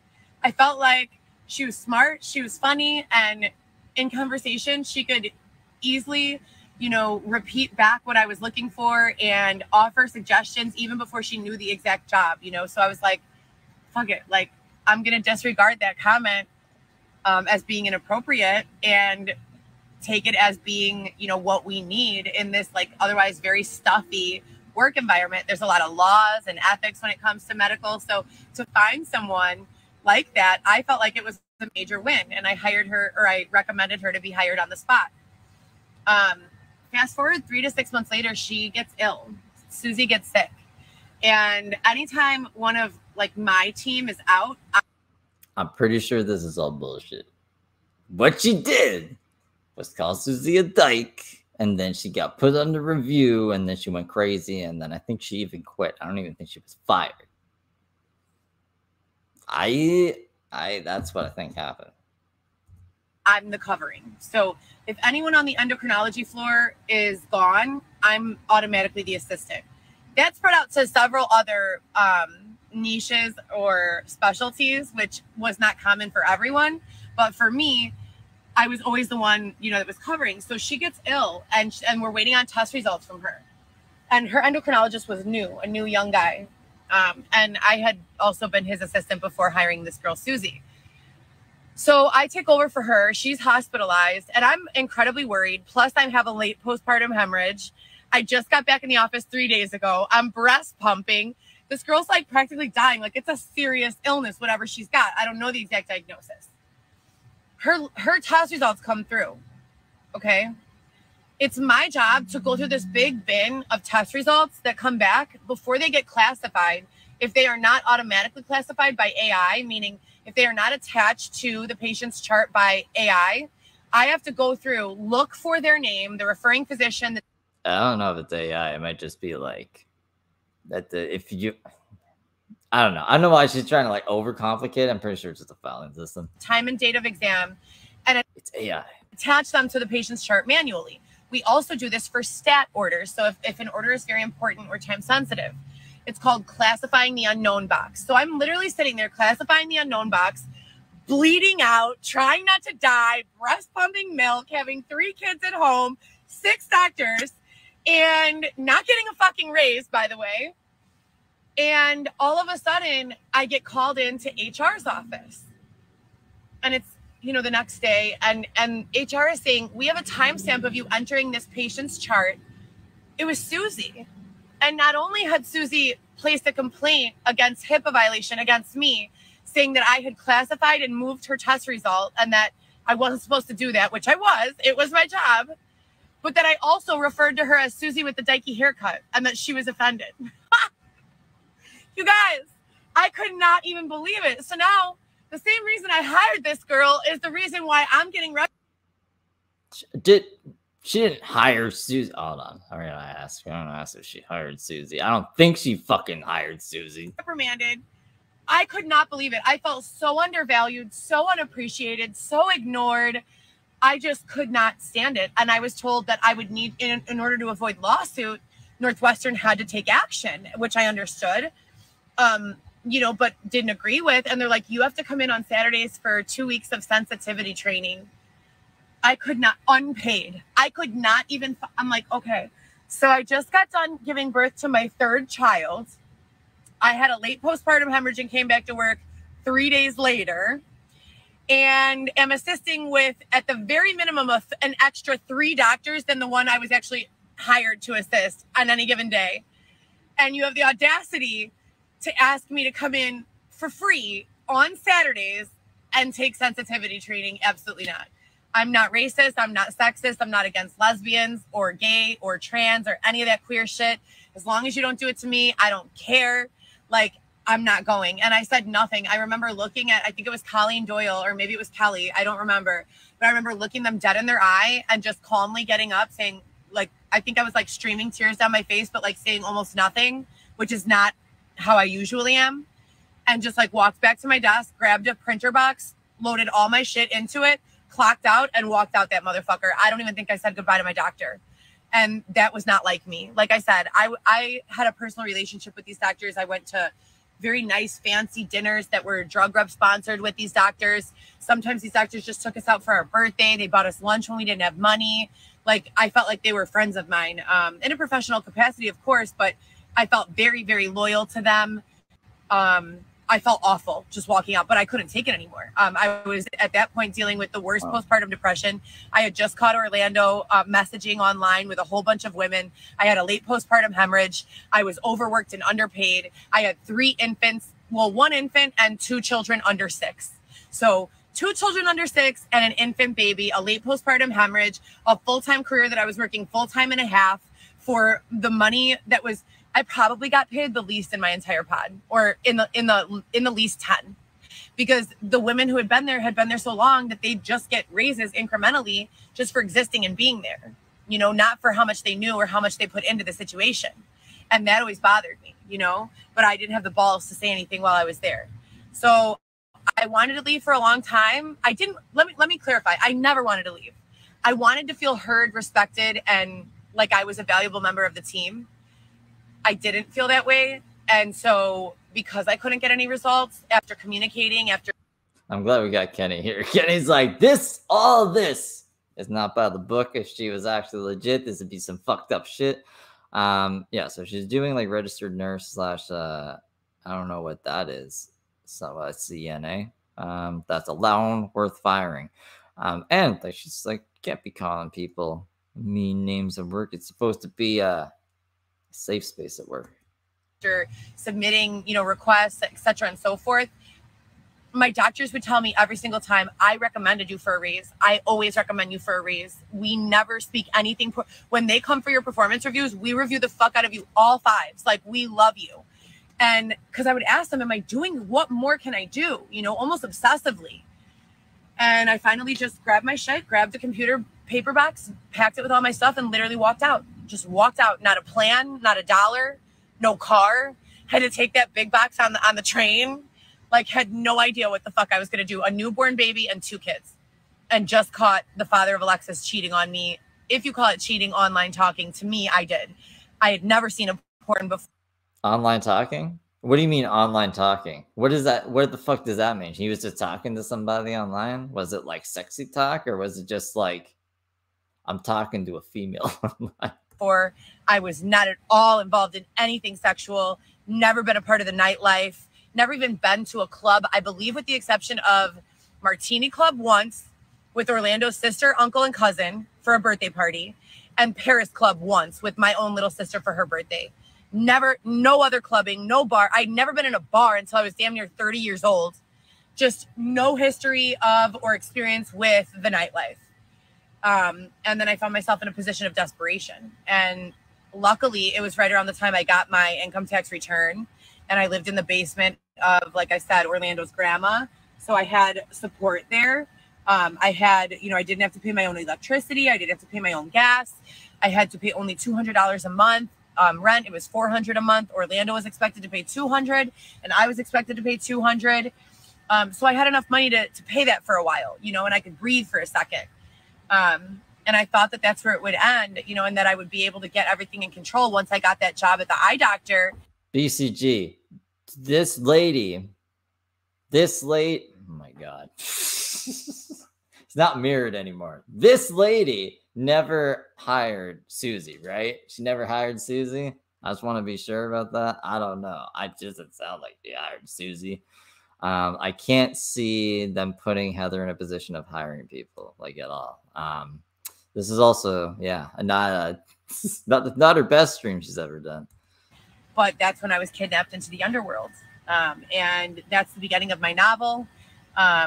If you guys have read the intro, I know I've published it to my blog before. It's very gripping. A lot of people who have read it are super excited to read the novel. Xavier gets me. Now, understand, I've purchased at least 5 laptops or internet devices. Laptops, phones, not Chromebook. Chromebook. The Google one. Yeah. Chromebooks, whatever. They keep either getting stolen, broken, hacked. I mean, that's a far cry from I hired this person, made small talk with someone in the fucking interview room. Yeah, so and I said that she got put on writing up. She was like under review for calling Susie a dyke. And then she quit, right? opposed to her crazy story that she's telling right now, being like, I've been like tuning in. The first stream was way better. The one where she was fucking interrogating Xavier. I ended up playing both of them. Because like if there's not a lot of content at Friday, then I figure like we can go back in time, learn about this Eric fella and all that other stuff that I'm not aware of. So it'll work either way. But yeah, I'm glad you stopped, and I didn't. I scheduled like a half hour before I did it, so yeah, I wasn't expecting many people to show up. Whatever the case may be. So I've handwritten the majority of my novel, at least the loose outline, 425 pages. I carry it around with me literally everywhere I go. It's right here. Everywhere I go. So, BCG, Aunt Stacy was in chat this stream as well, and she was telling us some stuff, which is pretty cool, right? Yeah, I just thought I'd. Xavier the other day surprises me with a gift that he's been holding a keyboard. Not only that, someone dropped us off an extra phone, the phone I actually had through the state of Illinois before it got stolen when I was staying at the Franklin Park penthouse. So the same phone that they replaced that was stolen from me, and I get a Bluetooth keyboard, and I'm thinking we have a spot with access to electricity temporarily or whatever. 311 has been MIA for the longest time. All I can do right now is, sit tight, make sure that I'm healthy, my baby's healthy, that I'm not getting too stressed out and freaked out, and that I'm safe, and that I'm keeping myself as safe as possible from the harassment and abuse, while also being ignored blatantly by law enforcement, and having that preoccupied fear that the system has been shut down because I've been unable to receive any sort of response from them. So we get here, I hook up the keyboard, add that to the list of devices that has been sabotaged and not working. This is the second keyboard Xavier's gotten from me. One was donated from a sponsor. Xavier bought this. That doesn't look like a keyboard. Is it a foldable key? That looks like a fucking 3DS or something. This one for me, I believe a sponsor probably gave him money for it. I don't really know, but it doesn't work at all. It doesn't even connect to my iPhone, to the device that I'm using to write the book, nor to Xavier's device. So this is 4 years, you guys, of being displaced from my home. And since 2015 that I was kidnapped into the underworld, police have been here every step of the way. She is pretty boring. I find when she's getting ready, like her makeup streams, when she's going on about this stuff, it's usually pretty boring. I think she needs to be withdrawn to be like on edge and crazy. When her phone's shaking and she has the other phone and it's shaking and she's shaking all these papers around, and I'm trying to find like a still frame where it's not blurry to see what the fuck she's talking about. And then even when we do that and we read it, it's just like not what she's describing at all. Like those text messages. It's like, this is all the time. This is what they say. It's like, it's just like saying like opt out if you don't want to get texts like this anymore. And they're not, no information to them. I've written hundreds of police reports, no exaggeration. In the police reports, I've never been able to name a single person who's responsible because the situations that they put me in, it's impossible. Like having a beverage and being at a nightclub, but having a top on the beverage and having it like aside to the table using the restroom or bringing it with me, and then somehow ending up high from something else while I'm working bottle service. How do I write that? I reported it and I went to the hospital to have my system cleaned out, but I don't know who did that. And because so many of the situations are like that, they're using me mostly for information rather than as a victim. But then I'm stabbed. So make sense of this. But then I'm stabbed, jumped and stabbed by 3 women. The driver of the car and the main aggressor came to visit someone in the prison, the same visit prison room that I was in with Dylan, who was. Now I wonder how much the story is going to change this time. My co-star on Love After Lockup. She checked in with an ID, and you have to give your license plate number every time you go into the. I don't know if she thinks she's getting like new people coming in. Maybe this is for me. She's like, that Steve guy. He's let's dress up as him and give him some background information in case he hasn't figured it out already. Those visits. I was on Love After Lockup with Dylan. That's probably the only way people know of you. So on camera at a gas station, her and 2 of her friends jumped out of her car, stabbed me 11 times with screwdrivers, left blood splatter all over, in front of 3 to 5 witnesses, and an ambulance came to pick me up and took me to the hospital to be treated for my wounds, and no criminal charges were pressed. So I can't get victim services. Several $100s stolen from my car during that attack. Then I was bludgeoned by a man in broad daylight at the car wash with my own tire iron. Numerous witnesses, people got it on recording, was brought by ambulance to Elmhurst Hospital, had staples in the back of my head, huge lacerations and fractures all over my face. Find a news story. She needs to go up with a news story where something like this crazy happens, because this is all old. You know, we've already heard these ones. These are like just playing the greatest hits on repeat. My legs, stayed in the hospital 5 days, also COVID, stayed in the hospital 5 days, and then drove to Tampa Bay, Florida for a job at Rose Bar, Tampa Bay. Was hired immediately, worked, even though I was fucked up. I mean, I was pumpkinhead fucked up, you guys. And then Pumpkinhead fucked up. But you still, where was she working at the time? Was she doing the escort shit? Imagine. Oh my God. I don't know. I'm sure some Johns were negotiating lower prices. Be like, look at this Pumpkinhead bitch. Like, you want me to fuck that? I don't know. I'm on. There's video of this posted on the One Heather GEE account, this account, the HLG Forever account. All of them have video of this, like very, very clear video. No arrests were made again. No charges were prosecuted, supposedly. How do you explain this? You know, I'm not an officer, I'm a civilian, and I'm a mother of 3 children.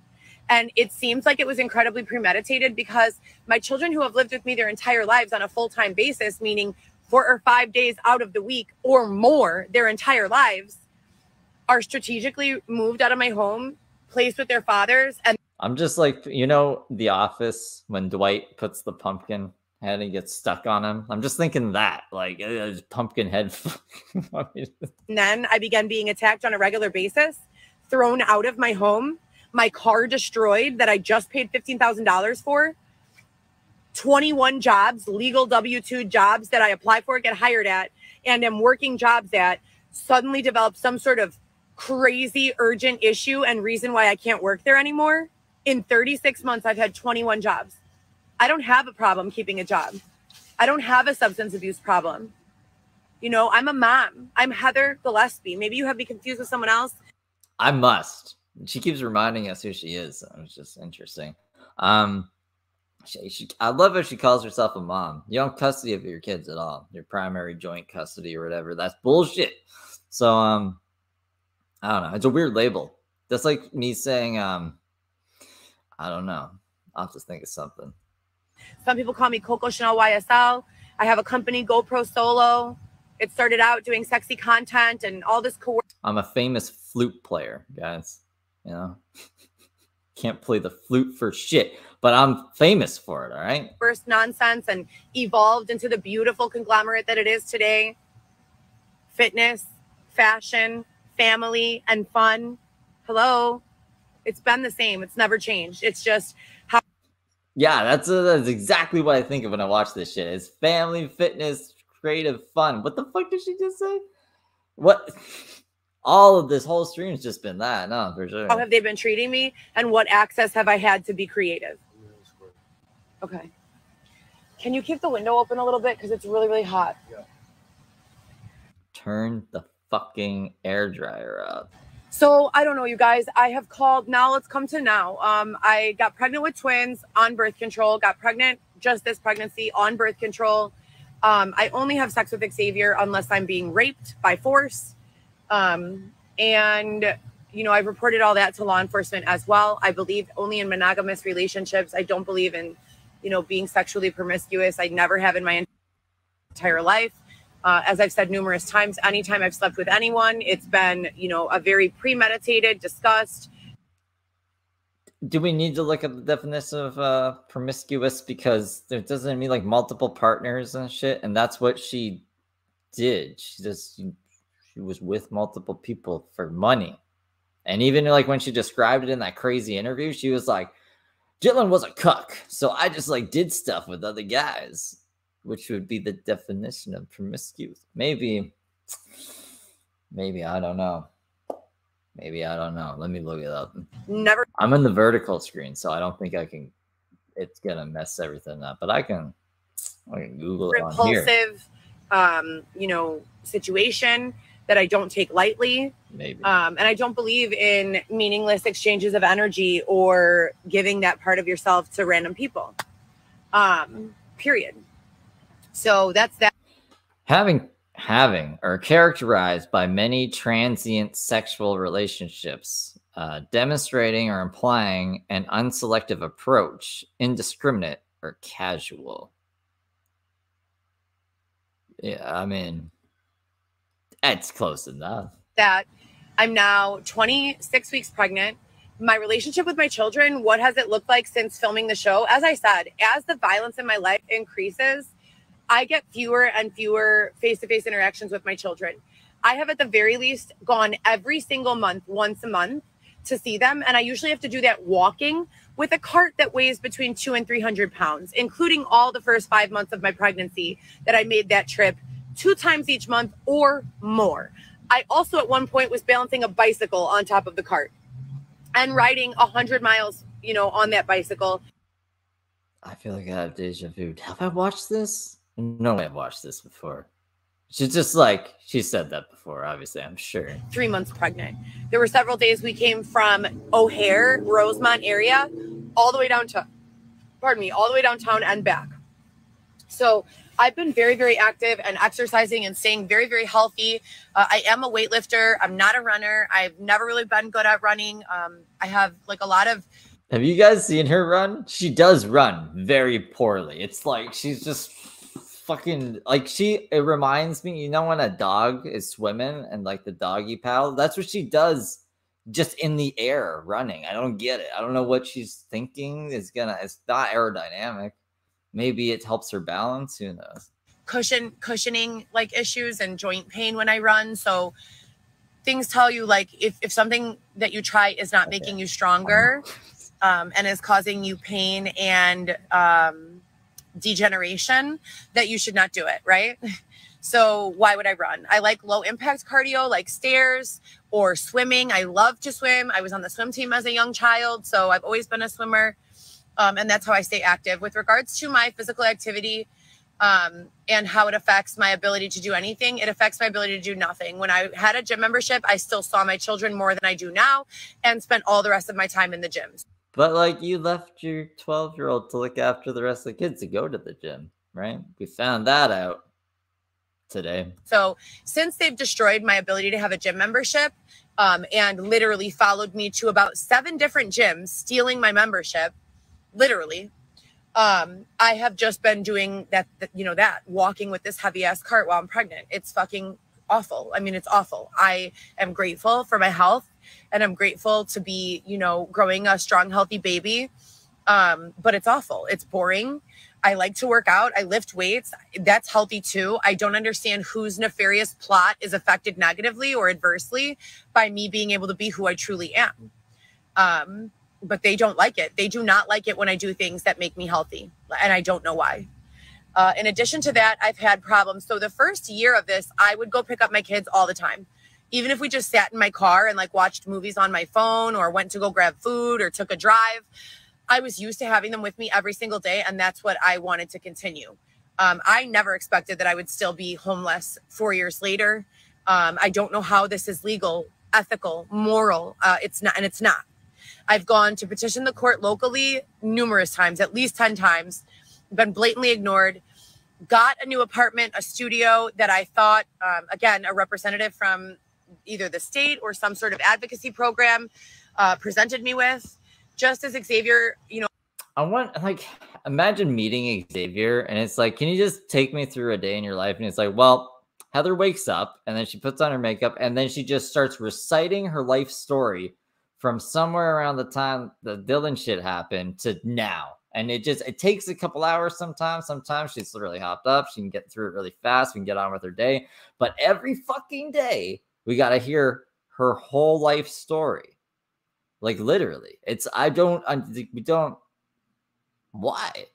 Approaches me and says that he knows about the situation and is here to help me.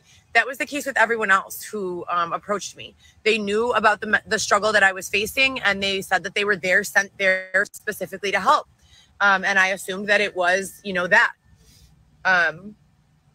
There are many different places that I've been, about 40 in the last 4 years. And I have a very, very detailed summary of every place with dates, addresses, and names of where I've stayed. So there is nowhere. In addition, I have forensic accounting by means of my debit card. I have bank statements already printed out with me from the years 2000, I believe, 18 through present.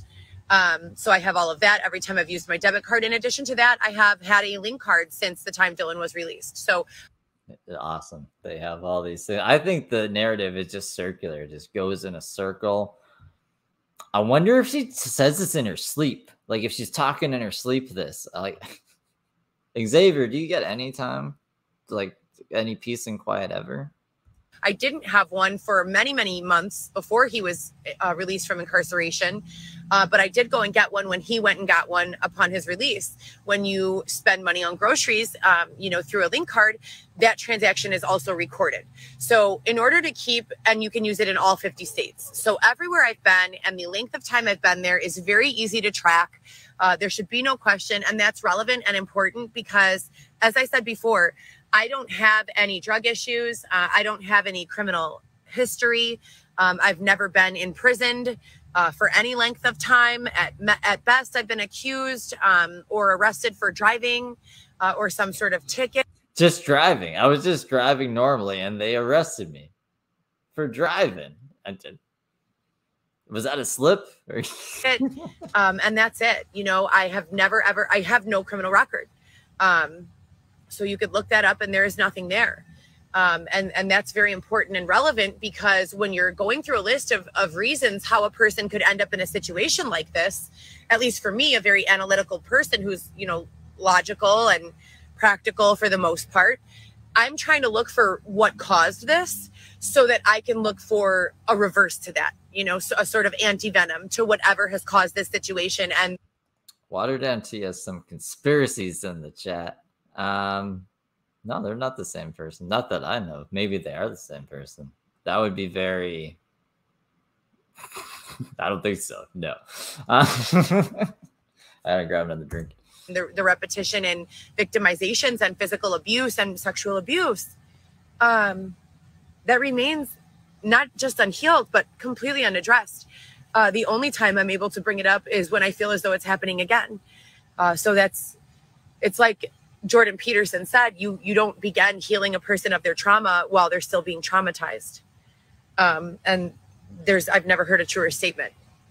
But again, 311 is the city's program for assisting with homelessness, even though I feel as though the city owes me a big, huge check for throwing me out of my apartment in the first place, while Dylan was using every drug that there is on parole, living with me in our home, our family home that we shared together and lived in together. He should have been removed and my children and I should have been left alone. There was no reason for what took place. It was incredibly illegal, unlawful, unethical, immoral, and corrupt. And as I said before, I believe that the whole reason for it is because of all of the nefarious involvement that Dylan had in working cases for the state. And they're trying to say, or the feds, they're trying to say that he is in... The pumpkin went out again, but like I can't light it right now. I don't know where my spaghetti is, which is weird. I must have put it somewhere weird. It might be in the other room, but I can't just leave. They're going. Oh wait, how far in are we? Oh, we're almost at the end. 9 more minutes, and then we'll be done. And then who knows if she doesn't do anything for the rest of the week? We'll be doing like a deep dive on Friday. Debt. Because of all of the fraudulent parties that he threw in hotels, racking up hundreds of thousands of dollars of fraud. But in my opinion, that has nothing to do with me or my children. And so that should be, if that's truly the issue, that should be removed from mine and my children's lives. And we should not be on the hold for any sort of that indebtedness, right? Why would you throw an innocent woman and her children into the street if you have a problem with Dylan? It just doesn't make sense. And the state of Illinois has been completely unresponsive in addressing any of it. And I'm not irrational. I saw Xavier. I wish I had the other screen up. Can we put it back? We can put it back. Hold up. What? I want to see Xavier. Never heard a truer statement. But Again, 311 is the city's program for assisting with homelessness, even though I feel as though the city owes me a big, huge check for throwing me out of my apartment in the first place, while Dylan was using every drug that there is on parole, living with me in our home, our family home that we shared together and lived in together. He should have been removed, and my children and I should have been left alone. You know, there was no reason. Why'd you bring him in? Why'd you bring him in the house, Heather Gillespie? For what took place. It was incredibly illegal, unlawful, unethical, immoral, and corrupt. And as I said before, I believe that the whole reason for it is because of all of the nefarious involvement that Dylan had in working cases for the state. And they're trying to say, or the feds, they're trying to say that he is in debt because of all of the fraudulent parties that he threw in hotels, racking up hundreds of thousands of dollars of. Did I miss him? I think I might have missed Dylan. Fraud. But in my opinion, that has nothing to do with me or my children. And so that should be, if that's truly the issue, that should be removed from mine and my children's lives. And we should not be on the hold for any sort of that indebtedness, right? Why would you throw an innocent woman and her children into the street if you have a problem with Dylan? It just. Oh, I think he's about to pop up here. Yeah, she did say legal joint primary custody. She did say that earlier. Just doesn't make sense. And the state of Illinois has been completely unresponsive. Oh, okay. In addressing any. I think that's a good enough. Look at that. We got an Xavier shot and a wild Xavier. Let me get the mouse off of his face. Woo. That's as far in as I can zoom. Let me see if we can get something a little better. We get a ninja shot. Any of it. No, he's dipping. And I'm not irrational. I'm not unapproachable. I have called very, very calm more than 75% of my calls. I will admit that I have been flying off the fucking handle heated many of the calls, as any rational person would be if they just discovered that they were being sexually assaulted again, or falsely implicated in crime, or held apart from their child for any length of time. Now, fortunately for me, there has never been a period of more than a few weeks when I've not been in contact via FaceTime video with all of my children, with the exception of Alexis. Beginning May 26th, Xavier and I walked out there to drop off groceries and have lunch with my daughter. Xavier never joins me in these meetings. He just stays nearby because I was not ready, and I'm still not ready to introduce my children to anyone until I know that I have a stable living situation and a stable partnership. Well, you're with the wrong guy then, because you should have had that all figured out already.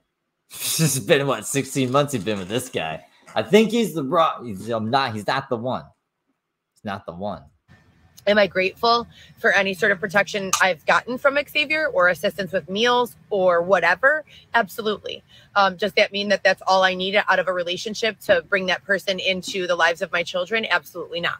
There's a whole list of other things that I need. So he would sit a block away and allow me to go with Alexis an hour or two, at a time. I didn't have a car anymore, so we couldn't sit in my car and watch films. We were very exposed. And at the time I was very under pressure, and I have been ever since. So what does that mean? That means that people who are posing as some sort of investigators, whether it's PIs, government authorities, law enforcement, or the FBI, following me, making very forward and abrupt commentary around me, sometimes even threats. And I'm reporting it to police because they never identify themselves as to what agency they're working with.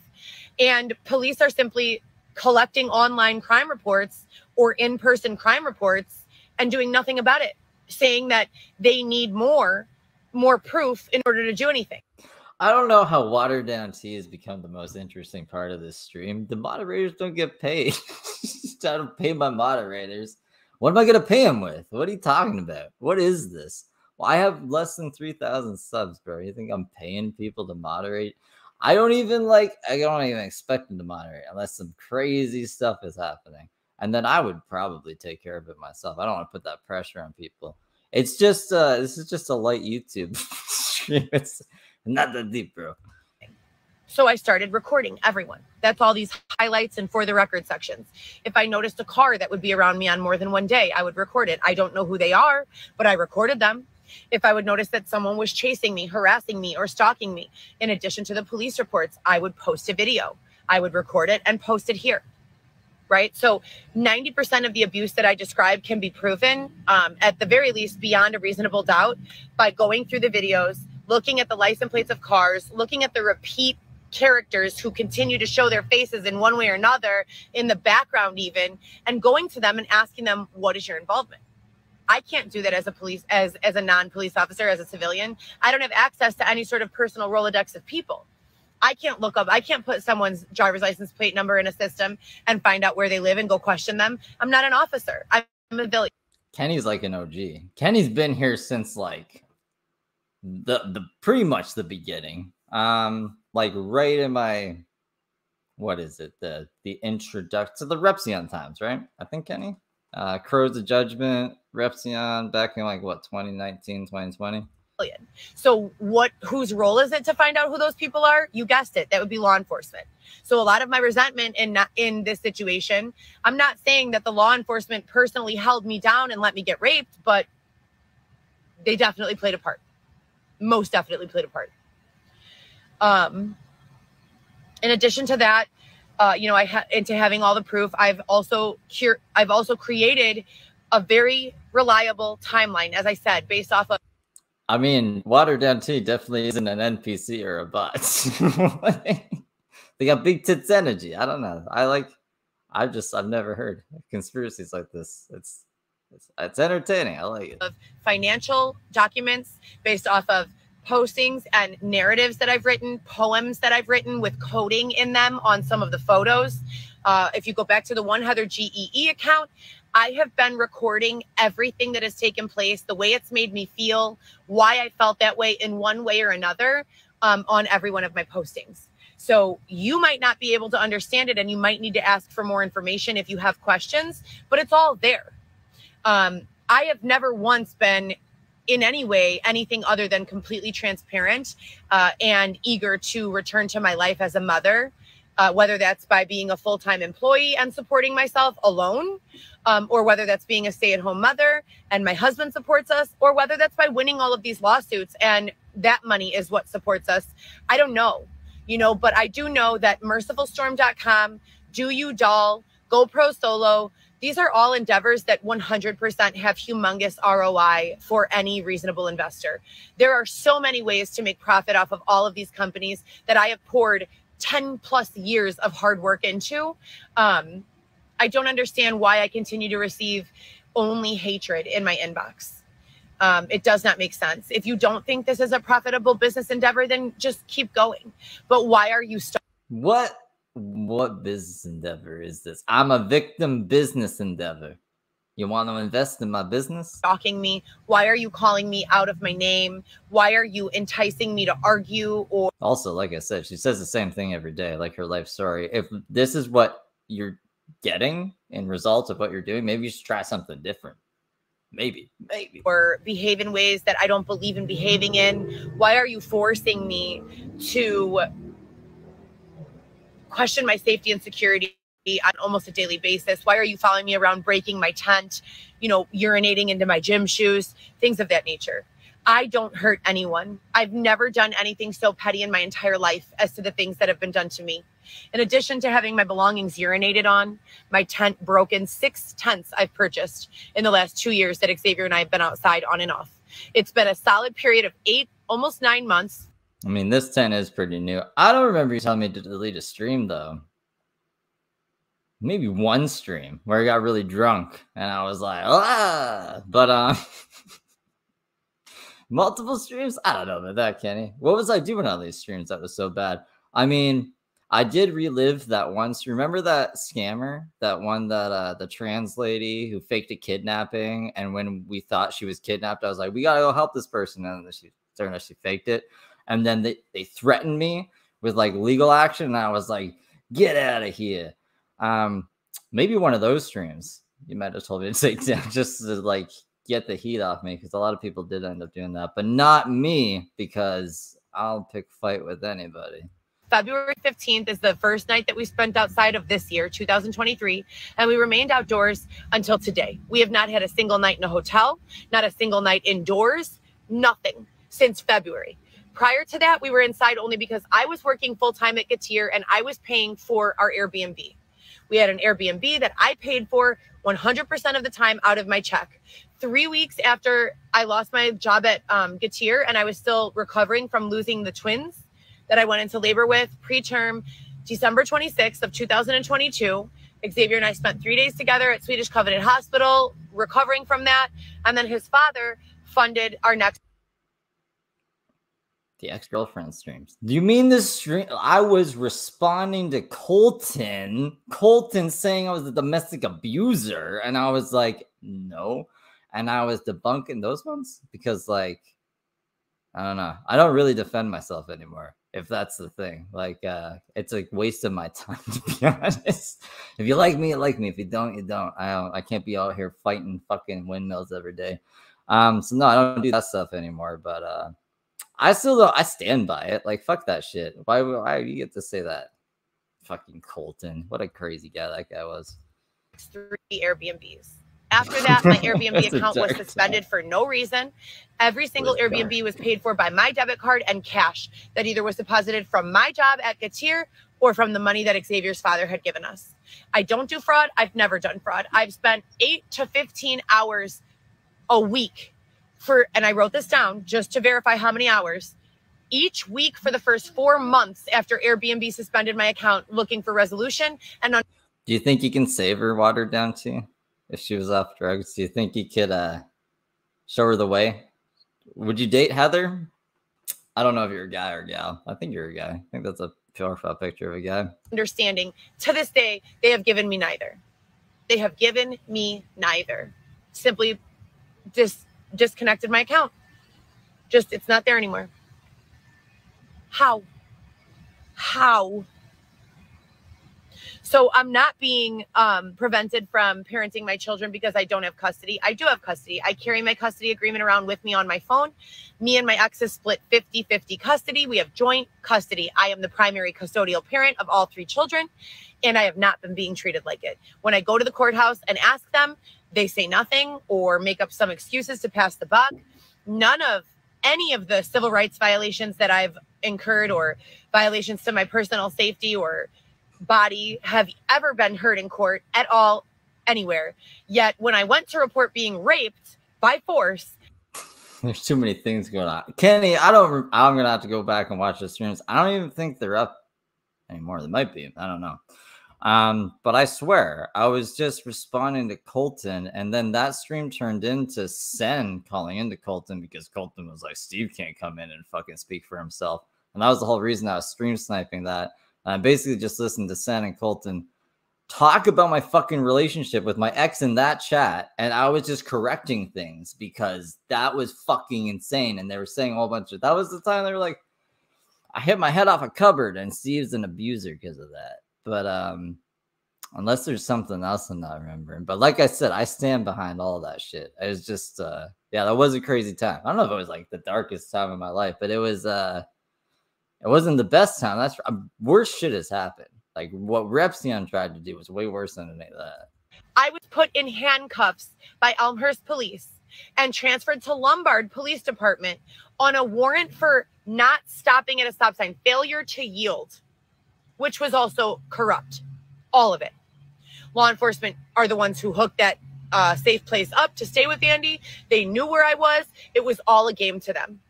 And I have been looking desperately for my lawyer to get involved, but no communication has been allowed to him. Please make this make sense if you can, because you can't. The purpose in me disclosing my work history and my list of experience is that this stream was after that stream? Like I did another stream after the Colton stream? Because that doesn't make sense. Was this a different ex? I don't think it would have been. That's not something I would do. Like, because I've had a few different exes that I wouldn't talk about them. This is just the one that was like accusing me of being crazy. But I don't know. I'll go search my YouTube catalog and see what I can find. And then if you're right, Kenny, I'll be like, Kenny, I understand why you told me to delete that, but I don't know. I'll do some digging. I'll watch myself. Aura has shown me videos that I'm like, I don't remember recording this or doing this at all. there's like a couple Repzilla videos, and he was like, Steve, I'm using your own points against you. And I'm like, I don't remember making those points. But I still think Repzilla's not that bad. Repzilla's he got hit in the head with a car. He's all right. I need employment immediately. I am about to be 7 months pregnant. I can do anything. I can be an influencer and do DIYs. I could be a marketer and create online social media management. I can create anything. I can write. I can make content. I can literally do dollar store specials. All of those ideas that you people see there are my ideas. I curated all of them, and I have my notes and dates from the time that I wrote them down and the things that I've done. These people who they're putting in my newsfeed 100% were inspired. Is that how it ends? That might be how it ends. Yeah. She always ends like she starts off crazy, doesn't welcome us, ends abruptly. And yeah, that is the Heather impromptu stream. A word that my keyboard tried to gaslight me into thinking didn't exist. So I end up spelling it wrong. That's okay. Repzilla is funny. You know, honestly, no. Repzilla is a good guy. He's just, I don't think he just doesn't fact check as much as he should. But he stands very true to his beliefs. And when I had that 4-hour conversation with him, he was a decent guy. Like, I don't think, unless he's, like I said, he got hit in the head with the car. He can't be that. Maybe, unless, no. Repzilla is very complicated. I don't want to get all into it because I could go on. And then you'd be like, why? So, exactly, Repzilla who? Repzilla, just that nice man over there who's not Repzion. Repzion's bad. Repzilla's okay. And that's it. That's it, guys. So Kenny, message me and tell me, jog my memory. I'm gonna go see if I can find it. And yeah, I'll see you guys all tomorrow. It's gonna be the James Spooky Haunted House stream. And then what is it? Wednesday? Yeah, I think it's Wednesday. November 1st, we're going to do the Halloween costume contest. So get those in before November 1st midnight. Please, thank you, so I can prep it. And the winner will get a prize worth at least $20. Maybe more. I don't know. It depends. Depends on who wins, who you're dressed up as, basically. And that's it. I will see you guys all tomorrow. And I hope you have a great Halloween now. A great Halloween. Take care, guys.